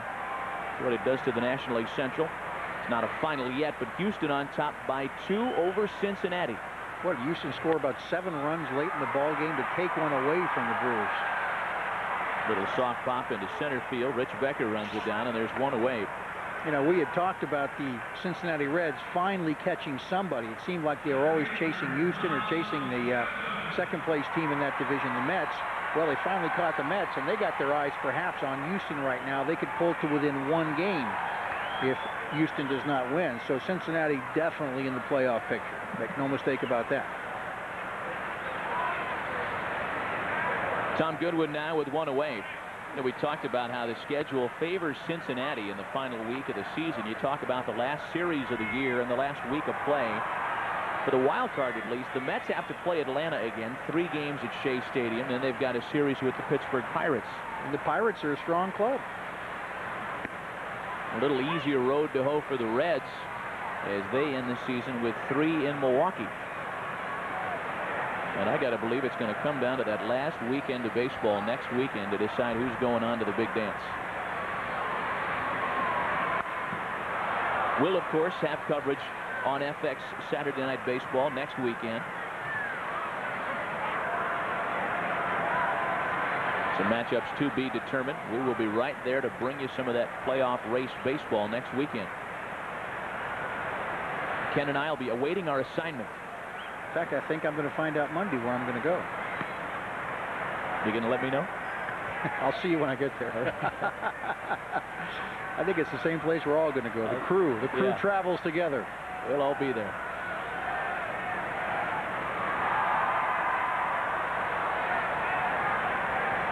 One and 2 to Tom Goodwin. A swing and a miss. Ron Mayhay just flat out dealing out there tonight, folks. He has struck out 4. Weeknights at 11, it's the X Show. Let our hosts be your guide through the confusing world of women. You'll see pageants, get advice, play games, and if you pay very close attention, you may even score, quote unquote. It's the X Show, weeknights at 11, only on FX.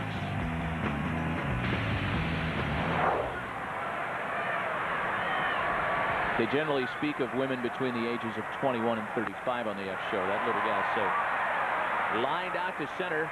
Rich Becker runs down McLemore's fly ball. About 13 in a row, mowed down by Ron Mayhay through 6-9-3 Rangers.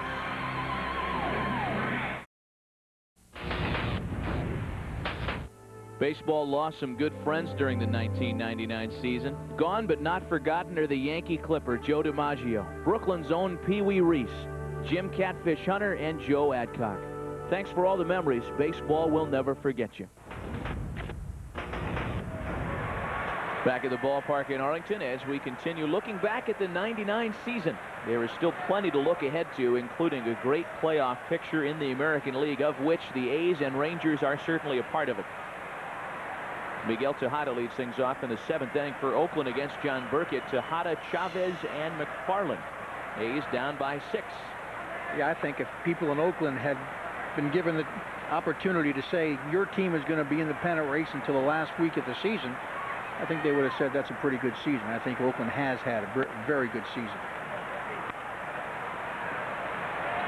Talk about the job that Art Howe has done with the Oakland A's. Really has changed the face of this team. He and general manager Billy Beane, of course. The A's got a lot younger as the season wore on. Guys like Tony Phillips, Tim Raines were lost to season-ending injuries. They dealt Kenny Rogers prior to the All-Star break to the Mets. Billy Taylor also traded out of the Oakland bullpen. The A's got younger. They did not get any less competitive, however. The A's very good after the All-Star break. And you got to look at Art Howe as a serious contender for Manager of the Year in the American League. We talked about Art before the ball game. We talked to Art Howe about who he thought was the Manager of the Year. Jimmy Williams. Really? He said he thinks he's going to get some consideration, but if he had a vote, he'd vote for Jimmy Williams. Well, the Red Sox have also done a lot of work to try and piece together what has been a very good season for them.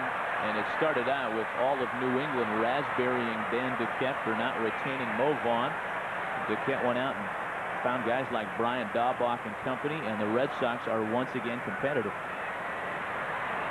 You couldn't miss with either one of those guys winning that award.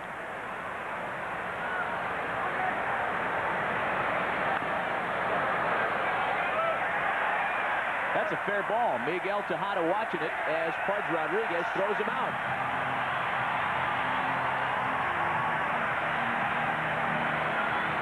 Talk about a bad break right here.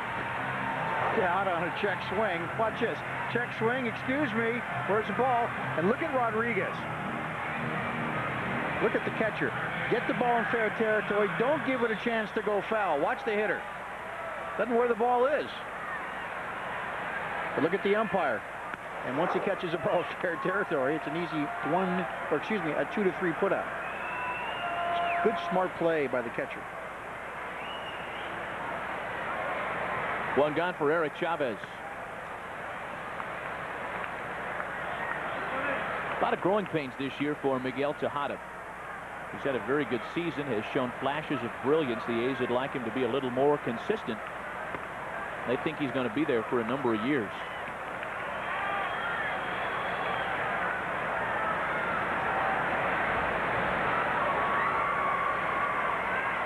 Two balls and a strike to Eric Chavez.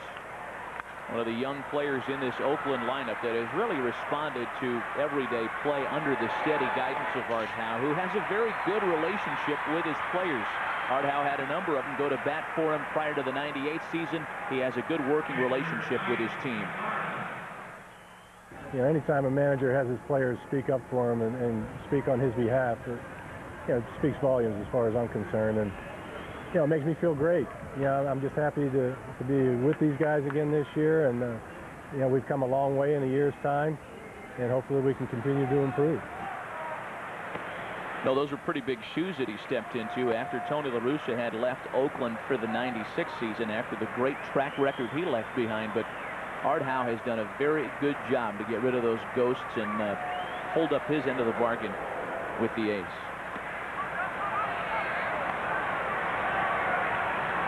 Two balls and no strikes on Mike McFarland. It's funny how you talk about teams taking on the personalities of their managers. Art Howe, a laid-back guy. As a player, he was always battling leg, ankle, knee injuries, and that's the kind of team he's got in Oakland. A lot of laid-back guys that just get up there and get to swinging the bats. Art Howe is one of those guys that always had to battle to win himself a spot on the roster. Spent plenty of time in the minor leagues, and even when he got to the big leagues, he never really won himself a job for year after year. He always had to battle, and that's the kind of a guy he is, and that's the way he likes his players to be. Doesn't put a lot of pressure on them. Just come on out and play hard, guys. Guys like John Jaha, Matt Stairs, big mashers who've had trouble keeping the legs healthy over the past couple of seasons. They just get out there and hit.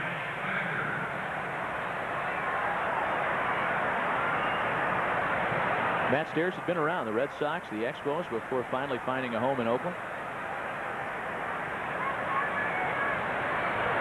Here's another guy who's bounced around a little bit. Rich Becker, left-handed hitter, the leadoff batter for the A's, now batting with a man on and 2 away.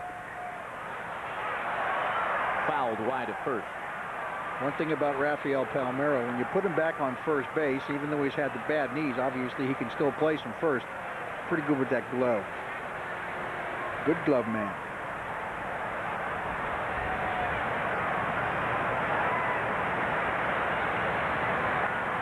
Palmeiro, a late substitution at first base for Lee Stevens tonight.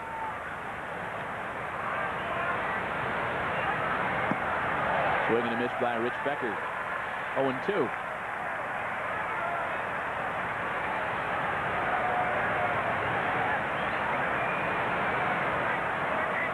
Hayes trying to keep the 7th inning alive for Randy Velarde on deck. 0-2 to Rich Becker. Pitch from Burkett. Misses in tight.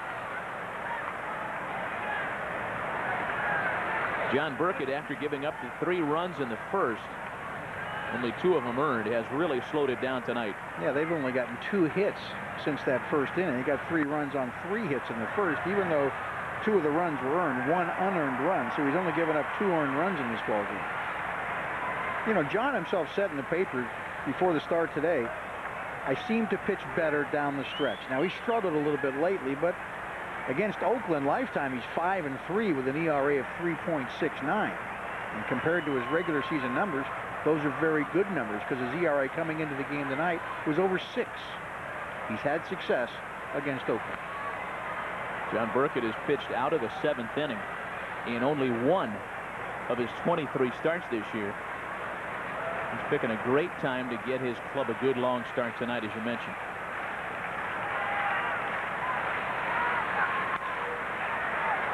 Becker lifts a fly ball into left. Rusty Greer is under it, and the A's go away without incident in the 7th. 7th inning stretch down in Arlington. Rangers lead the A's 9-3.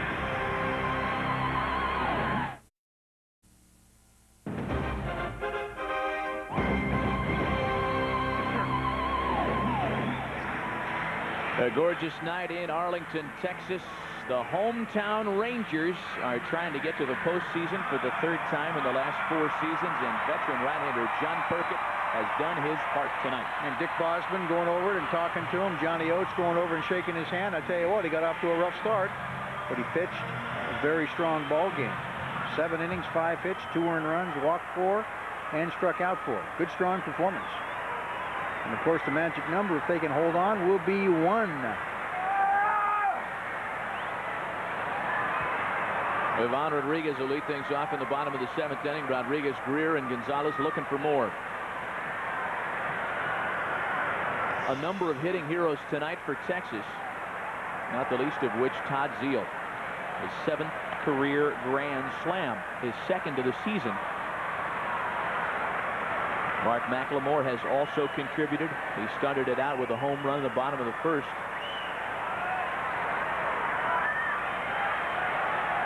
Juan Gonzalez has been quiet. 3 strikeouts in as many at-bats. Grounded at 3rd. Eric Chavez has got it. Rodriguez is retired to start the bottom of the 7th.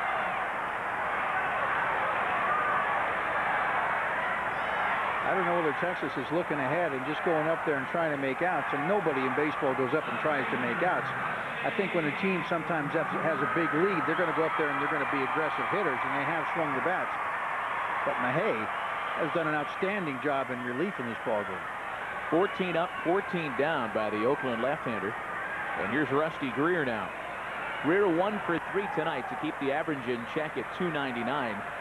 He is trying for his 4th consecutive season with a 300 or better batting average. He's already in elite company with 3 straight 300 seasons. Only current teammate Ivan Rodriguez and former Ranger hitman Al Oliver have strung together 3 straight 300 or better years in addition to Rusty Greer. Al Oliver, that's another guy whose jersey number I'd like to buy here at the ballpark. You don't find any Al Oliver memorabilia around here anymore. That one hit well into the opposite field and gone. Rusty Greer with home run number 20, an Oppo shot. The first run against Ron Mahey comes on the first hit he allows tonight, and it makes it 10-3 Texas.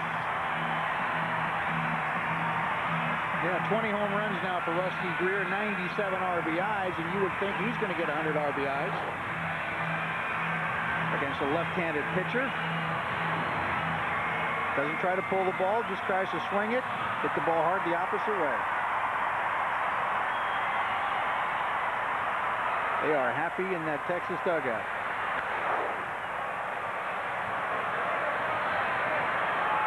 One out, one in. Juan Gonzalez, the batter.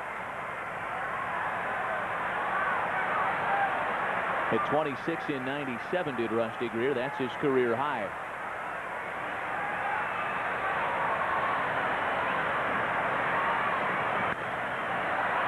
Gonzalez, as he has much of the night, lunging after that pitch. Here are the 3 strikeout pitches to Gonzalez tonight. The first one, low and away. The second one, once again, low and away. And the third one, they got him a swing and a high pitch. And he's in the hole right now. No balls and 2 strikes. Could he go for the dreaded 4 Ks in one game? Don't throw him a strike. You know, that was one of the problems last night with Gonzalez hitting 3 home runs yesterday. Nothing but strikes thrown to Juan Gonzalez, and as he's shown us tonight, he'll swing at a pitch down and away. Yeah, the key to getting Gonzalez out, get ahead of him, make him hit your pitch. He's dangerous. I mean, he can hit the pitch a long ways if you have to throw to him. Make him hit your pitch, you got a much better opportunity. Popped it up. McFarland chasing. So that one's into the seats. What do they call it? You strike out 4 times a game. What do they call it? The golden sombrero? I think it's the golden sombrero. He's sitting on the hat trick currently, right? With 3 strikeouts. 3's the hat trick. 4 is the golden sombrero. Or is it the silver sombrero and then the golden? I think 4 might be the silver sombrero. And the golden something is 5. We're not making this up, folks. You know, I don't make them up, Pally. It's Lennon on your 3rd anniversary. Same equation. Final score in the National League, the Atlanta Braves keep putting the pressure on them. New York Mets a 5-3 win up at l'Estade Olympique. And in the NL East, this is current, New York trails the Braves by 6.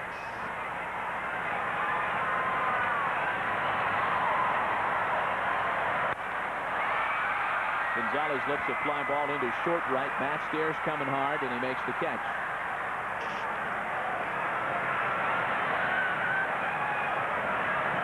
Copy editors at the New York Times and the New York Post just having a field day right now.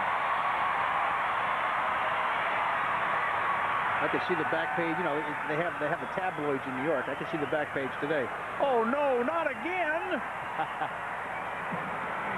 Oh boy. Here's Rafael Palmeiro now. Mets lose, Braves win. That sounds like a familiar equation over the past week. Again, there are 3 left head-to-head between these 2 NL East rivals. 3 at Shea, but I'll tell you, with such a big deficit currently, those may not be as significant as they would have been a week ago. No, they're certainly not going to be. Palmeiro with a comebacker. Mayhey's got it. Rangers tack on 1 more on Rusty Greer's 20th dinger of the season. Oakland running out of chances tonight.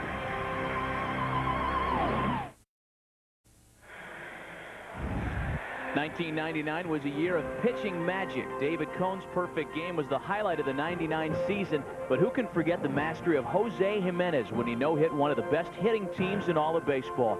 And rookie Eric Milton's gem was the capper to the 1999 pitching season. You know, the biggest shame to that Eric Milton no-hitter is that it was not televised by either the Twins or the Angels. That's unusual to see a game that nobody televised. Usually somebody's there. You get that tape off the scoreboard camera. One shot. High home. Got a high home no-hitter here. Pitching change for the Texas Rangers. And the king of all media, Howard Stern, in the house tonight. Oh, yeah. Jack the choke man there to his left. Or is that a winner? Anyway, the new pitcher for the Rangers is right-hander Tim Crabtree. Good numbers, 1-1. Good ERA, 3.29. Get the walks, innings pitched, good control. First man to face him is Randy Velarde. He offers at the first pitch. Mark McLemore, his second base counterpart, gets him, and there's 1 down for Crabtree to start it. Tim Crabtree came to the Rangers in a deal with the Toronto Blue Jays in March of '98. Got into 64 games last year for Johnny Oates, and an important setup guy for John Wetland this 2nd consecutive season for him with the Rangers. Jason Giambi, the batter now, with 1 away.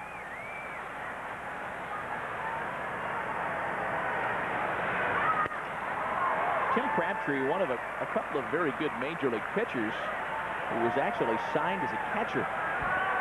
Spent the first couple of years in the Blue Jays minor league system behind the plate. Pretty tough to imagine because he's 6'4", 220.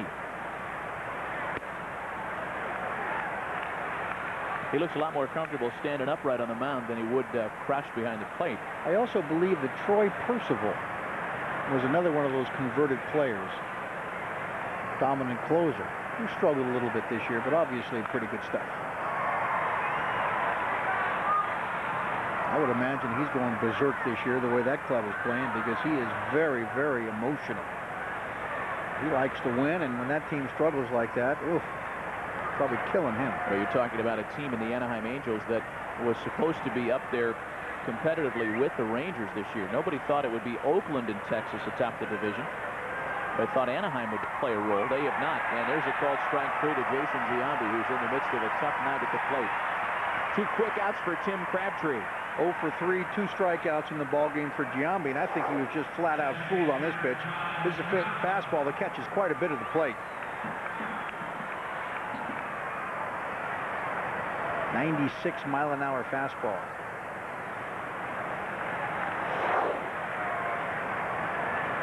Two gone, base is empty for John Jaha. He has singled in 3 trips to the plate tonight.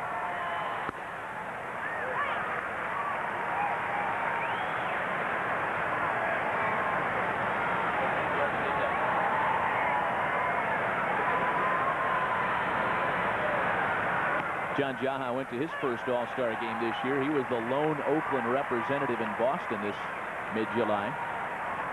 Took a hack in the home run hitting contest. One of his former Brewers teammates, Jeremy Burnitz, took that into the final round. 0-2 to Jaha.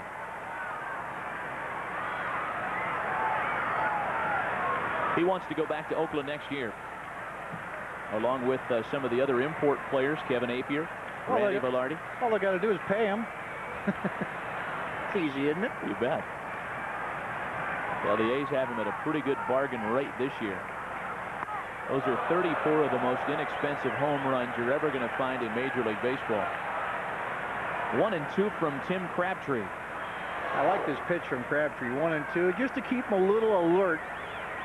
Throw that hard 95-mile-an-hour fastball up and in. Give him something to think about. Nothing wrong with that pitch at all. Oh, he tries to go away. What a surprise. 2 balls and 2 strikes, trying to set up Jaha for a punch out. And Crabtree misses wide. Jaha doesn't offer. Buck Rogers, of course, a big league manager for a long time, had a great philosophy on pitching. In, out, up, down, slow and fast. Keep the ball in, keep the ball out. Throw the ball up, throw the ball down. And, of course, I think the most important thing you can do as a pitcher, slow and fast. Get the hitter's timing off. Take his timing away, you own him a little more.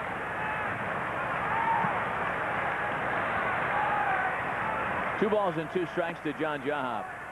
Was it, I think it was Eddie Lopat. I think it was Eddie Lopat's quote, never the same speed twice, never the same place twice. Keep him guessing. Full count to Jaha. A drive to right. Jaha with good opposite field power, and this one is gone.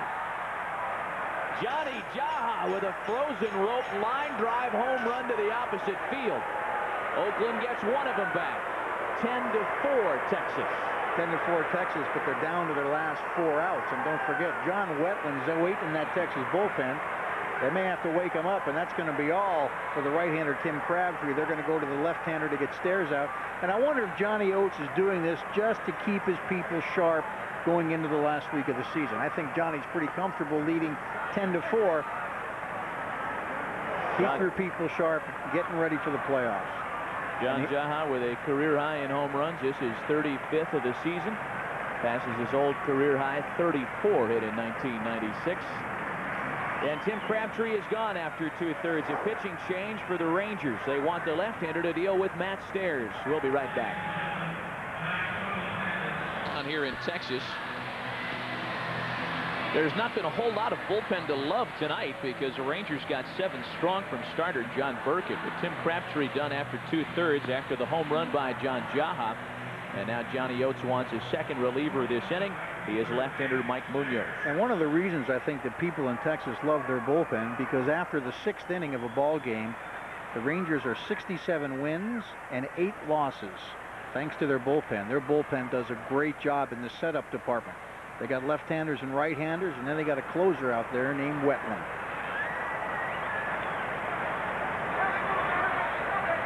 It is Matt Stairs to face the reliever Mike Munoz with the bases empty.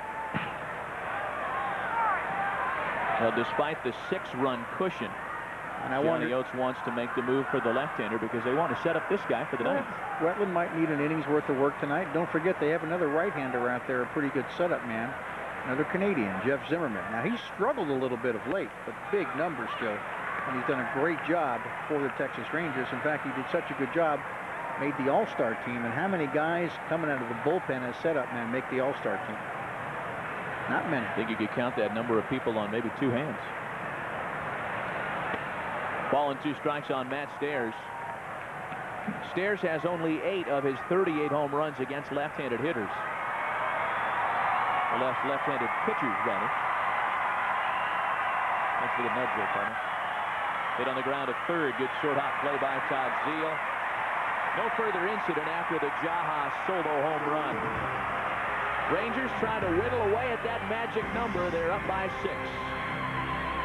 Jason went away a few years ago. It came back, and I'm not sure which I'm rather more disgusted with, the return of the Wave or the return of the YMCA. Shut it down. Close it down. I think this thing is in the Rock and Roll Hall of Fame, isn't it? No, you wouldn't. No way? Come on. This song is a big hit. It's huge. Look at the people love it. Look at them. They're having a great time. I'm up here doing it. Yeah, look at me. Yeah, okay, baby. Yeah. Foam fingers. That's another thing I wish had gone away. Guy in the mustard shirt didn't quite get the memo. What'd the memo say? He's way over his skis sitting in that seat, too. No business, buddy. New pitcher for the A's. Timeless wonder, right-hander Doug Jones. Doug Jones, 42 years old, 300 saves in his career, and he can still pitch. Maybe the best changeup anybody in baseball has ever seen. The changeup specialist deals a fastball to Todd Zeile for strike 1. You know, the interesting thing on Doug Jones this year is that people are looking for his changeup so much, it's made his fastball better. Zeile grounds to second. Randy Velarde takes care of him. 42 years old. Tied for 10th all-time on the save list with 300 saves. 26th on the all-time games pitched list. 788 games. I mean, he's had a great career. Originally selected by the Brewers in the 3rd round of the 1978 June draft. Made his major league debut in Milwaukee in '82, put himself on the map in Cleveland with some great seasons in the late '80s. Good years in Houston, had a 27-save season in Philly, moved on to Baltimore, Chicago, and Milwaukee. Still owns the single-season save record in Brewer franchise history when he closed out 36 games in 1997. He has had a magnificent career. And he's one of the nicest guys you're ever going to want to meet. 2 balls and 2 strikes on Lee Stevens. There had been a pattern for Doug Jones, strictly coincidence when you talk to him about it, of a good year followed by a difficult season for him. He gets Lee Stevens to pop out in short left. There are 2 away, and if you base that formula out through the last couple of years, this should be the good year for him. Doug had a tough season last year between Milwaukee and Cleveland. And you do the math, and he has had a pretty good 1999. He has not had as many save opportunities as in past years. Nothing wrong with having a guy like him coming up and getting you out of trouble earlier in the ball game than a closed situation. Because he knows how to pitch, he throws strikes, and he can still get people out. I don't care what his age is. Look at his numbers. His numbers are good enough to continue to pitch. I wonder if they'll take him back next year. Another fastball misses outside to Royce Clayton, 1-1. He used to show you the fastball just to let you know he had it, but he'd always get you out with that slow stuff. Base hit for Royce Clayton. That one headed towards the gap, and it splits Becker and Grieve. That's going to roll a little bit, and Royce Clayton can run. He's eyeing up third base. Clayton in sliding head first with his 5th triple of the season. You know, one thing the Oakland A's do not have a lot of right now is great defense in the outfield. You know, something we haven't talked about a whole lot all night. Grieve in left field, not real good speed. Becker, average center fielder, and of course the right fielder Stairs, known more for his offense. Take a look at Clayton here when he hits the ball. Now he knows right now it's a double. But when the ball gets by and rolls to the wall, this is his decision right here. He's taking the extra 90 feet. That's a triple.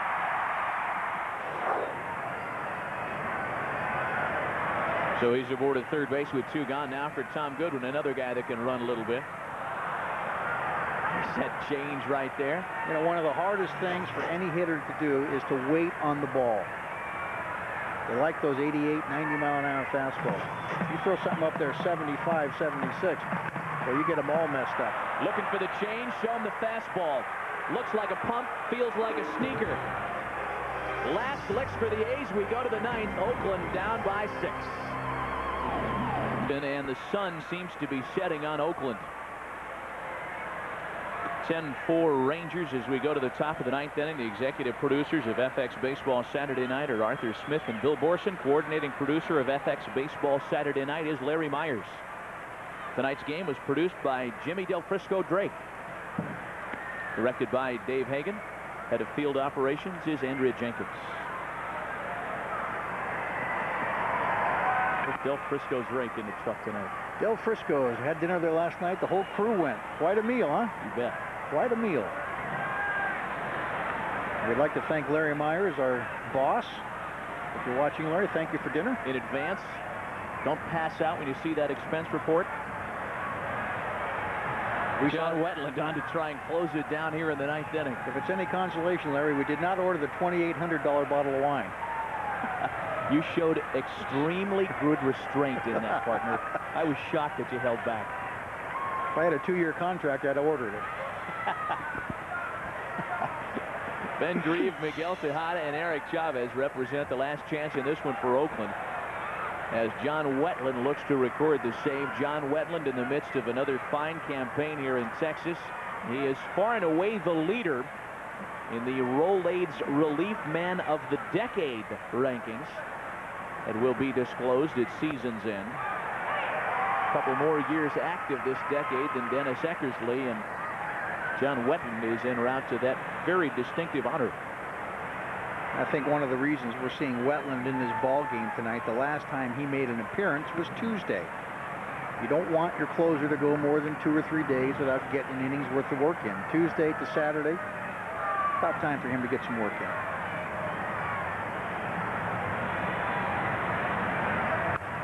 Pitch to Ben Grieve is fouled away. 2 balls and 2 strikes.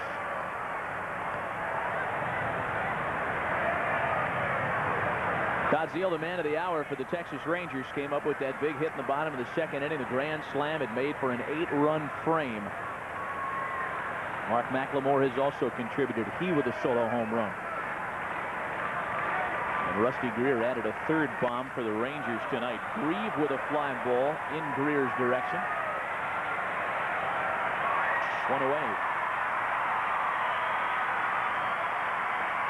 We've got our bases covered as the season winds down. Join us next Saturday for more baseball action right here on FX. Check local listings for the game and time in your area. Those games will be very pertinent to the pennant chases next Saturday. Boy, that's the next to last day of the regular season, and the way things are going in the National League East in particular, it's all going to boil down to next weekend's activity. And I think the National League, for some reason, is going to go right down to that weekend. I think the Mets, Cincinnati, Houston, Interesting to see what happens during the week this week, whether the Mets can right themselves, if Cincinnati can continue to play well, and perhaps even find themselves catching Houston. Boy, a lot of good things going to happen in baseball this week.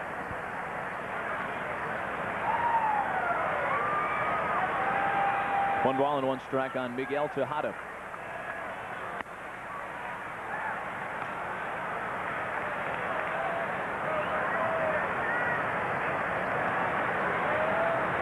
Johnny Oates lining up the horses for the postseason.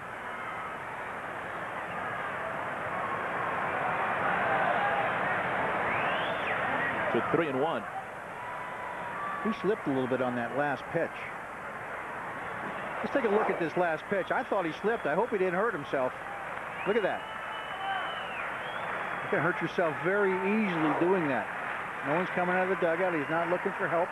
Boy, would that be a blow for Texas. I think that might have just been an impromptu Mitch Williams impersonation out there.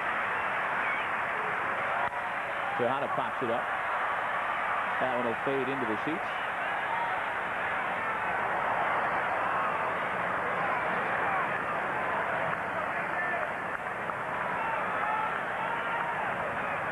We talked about being in the company of Dennis Eckersley for the Roll-Aid Relief Man of the Decade Award.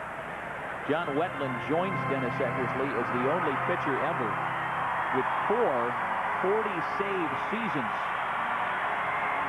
Talked about Doug Jones and where he ranks on the all-time list. Wetland is 12th with 295. Breathing down Doug Jones' back.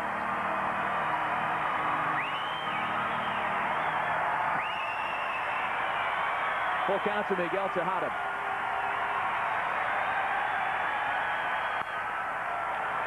High fly ball to short left. Rusty Greer under it. He converts on his second chance this inning.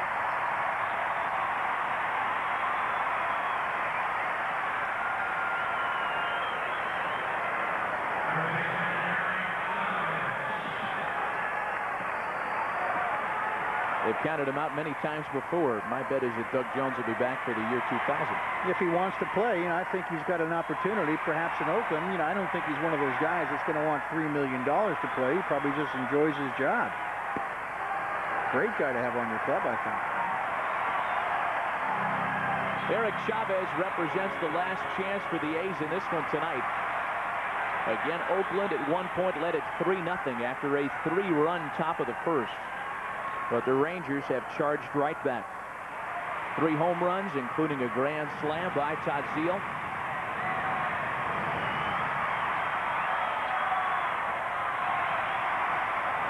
Hardhouse A's on the verge of dropping their second straight here in Texas. Bear in mind, these two teams had split 10 games coming into tonight's. Chavez with a drive into the opposite field. Greer twisting around. Rusty Greer makes all 3 putouts in the top of the 9th. As John Wetland hammers down the win for the Rangers.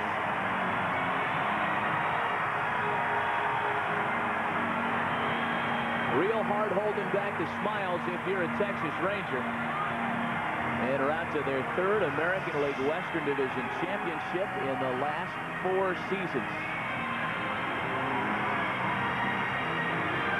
10-4 Texas the final tonight, and the Ranger bats were just too much early. Well, last night it was all Texas Rangers. I believe they scored 11 runs last night, 10 tonight, and I think even though Oakland can score a lot of runs, I think Texas a better offensive club, and the pitching staff for the Oakland A's just could not get the job done the last 2 nights, and this is a series they needed to win all 3 games to get back in the hunt. They have started off losing the first 2.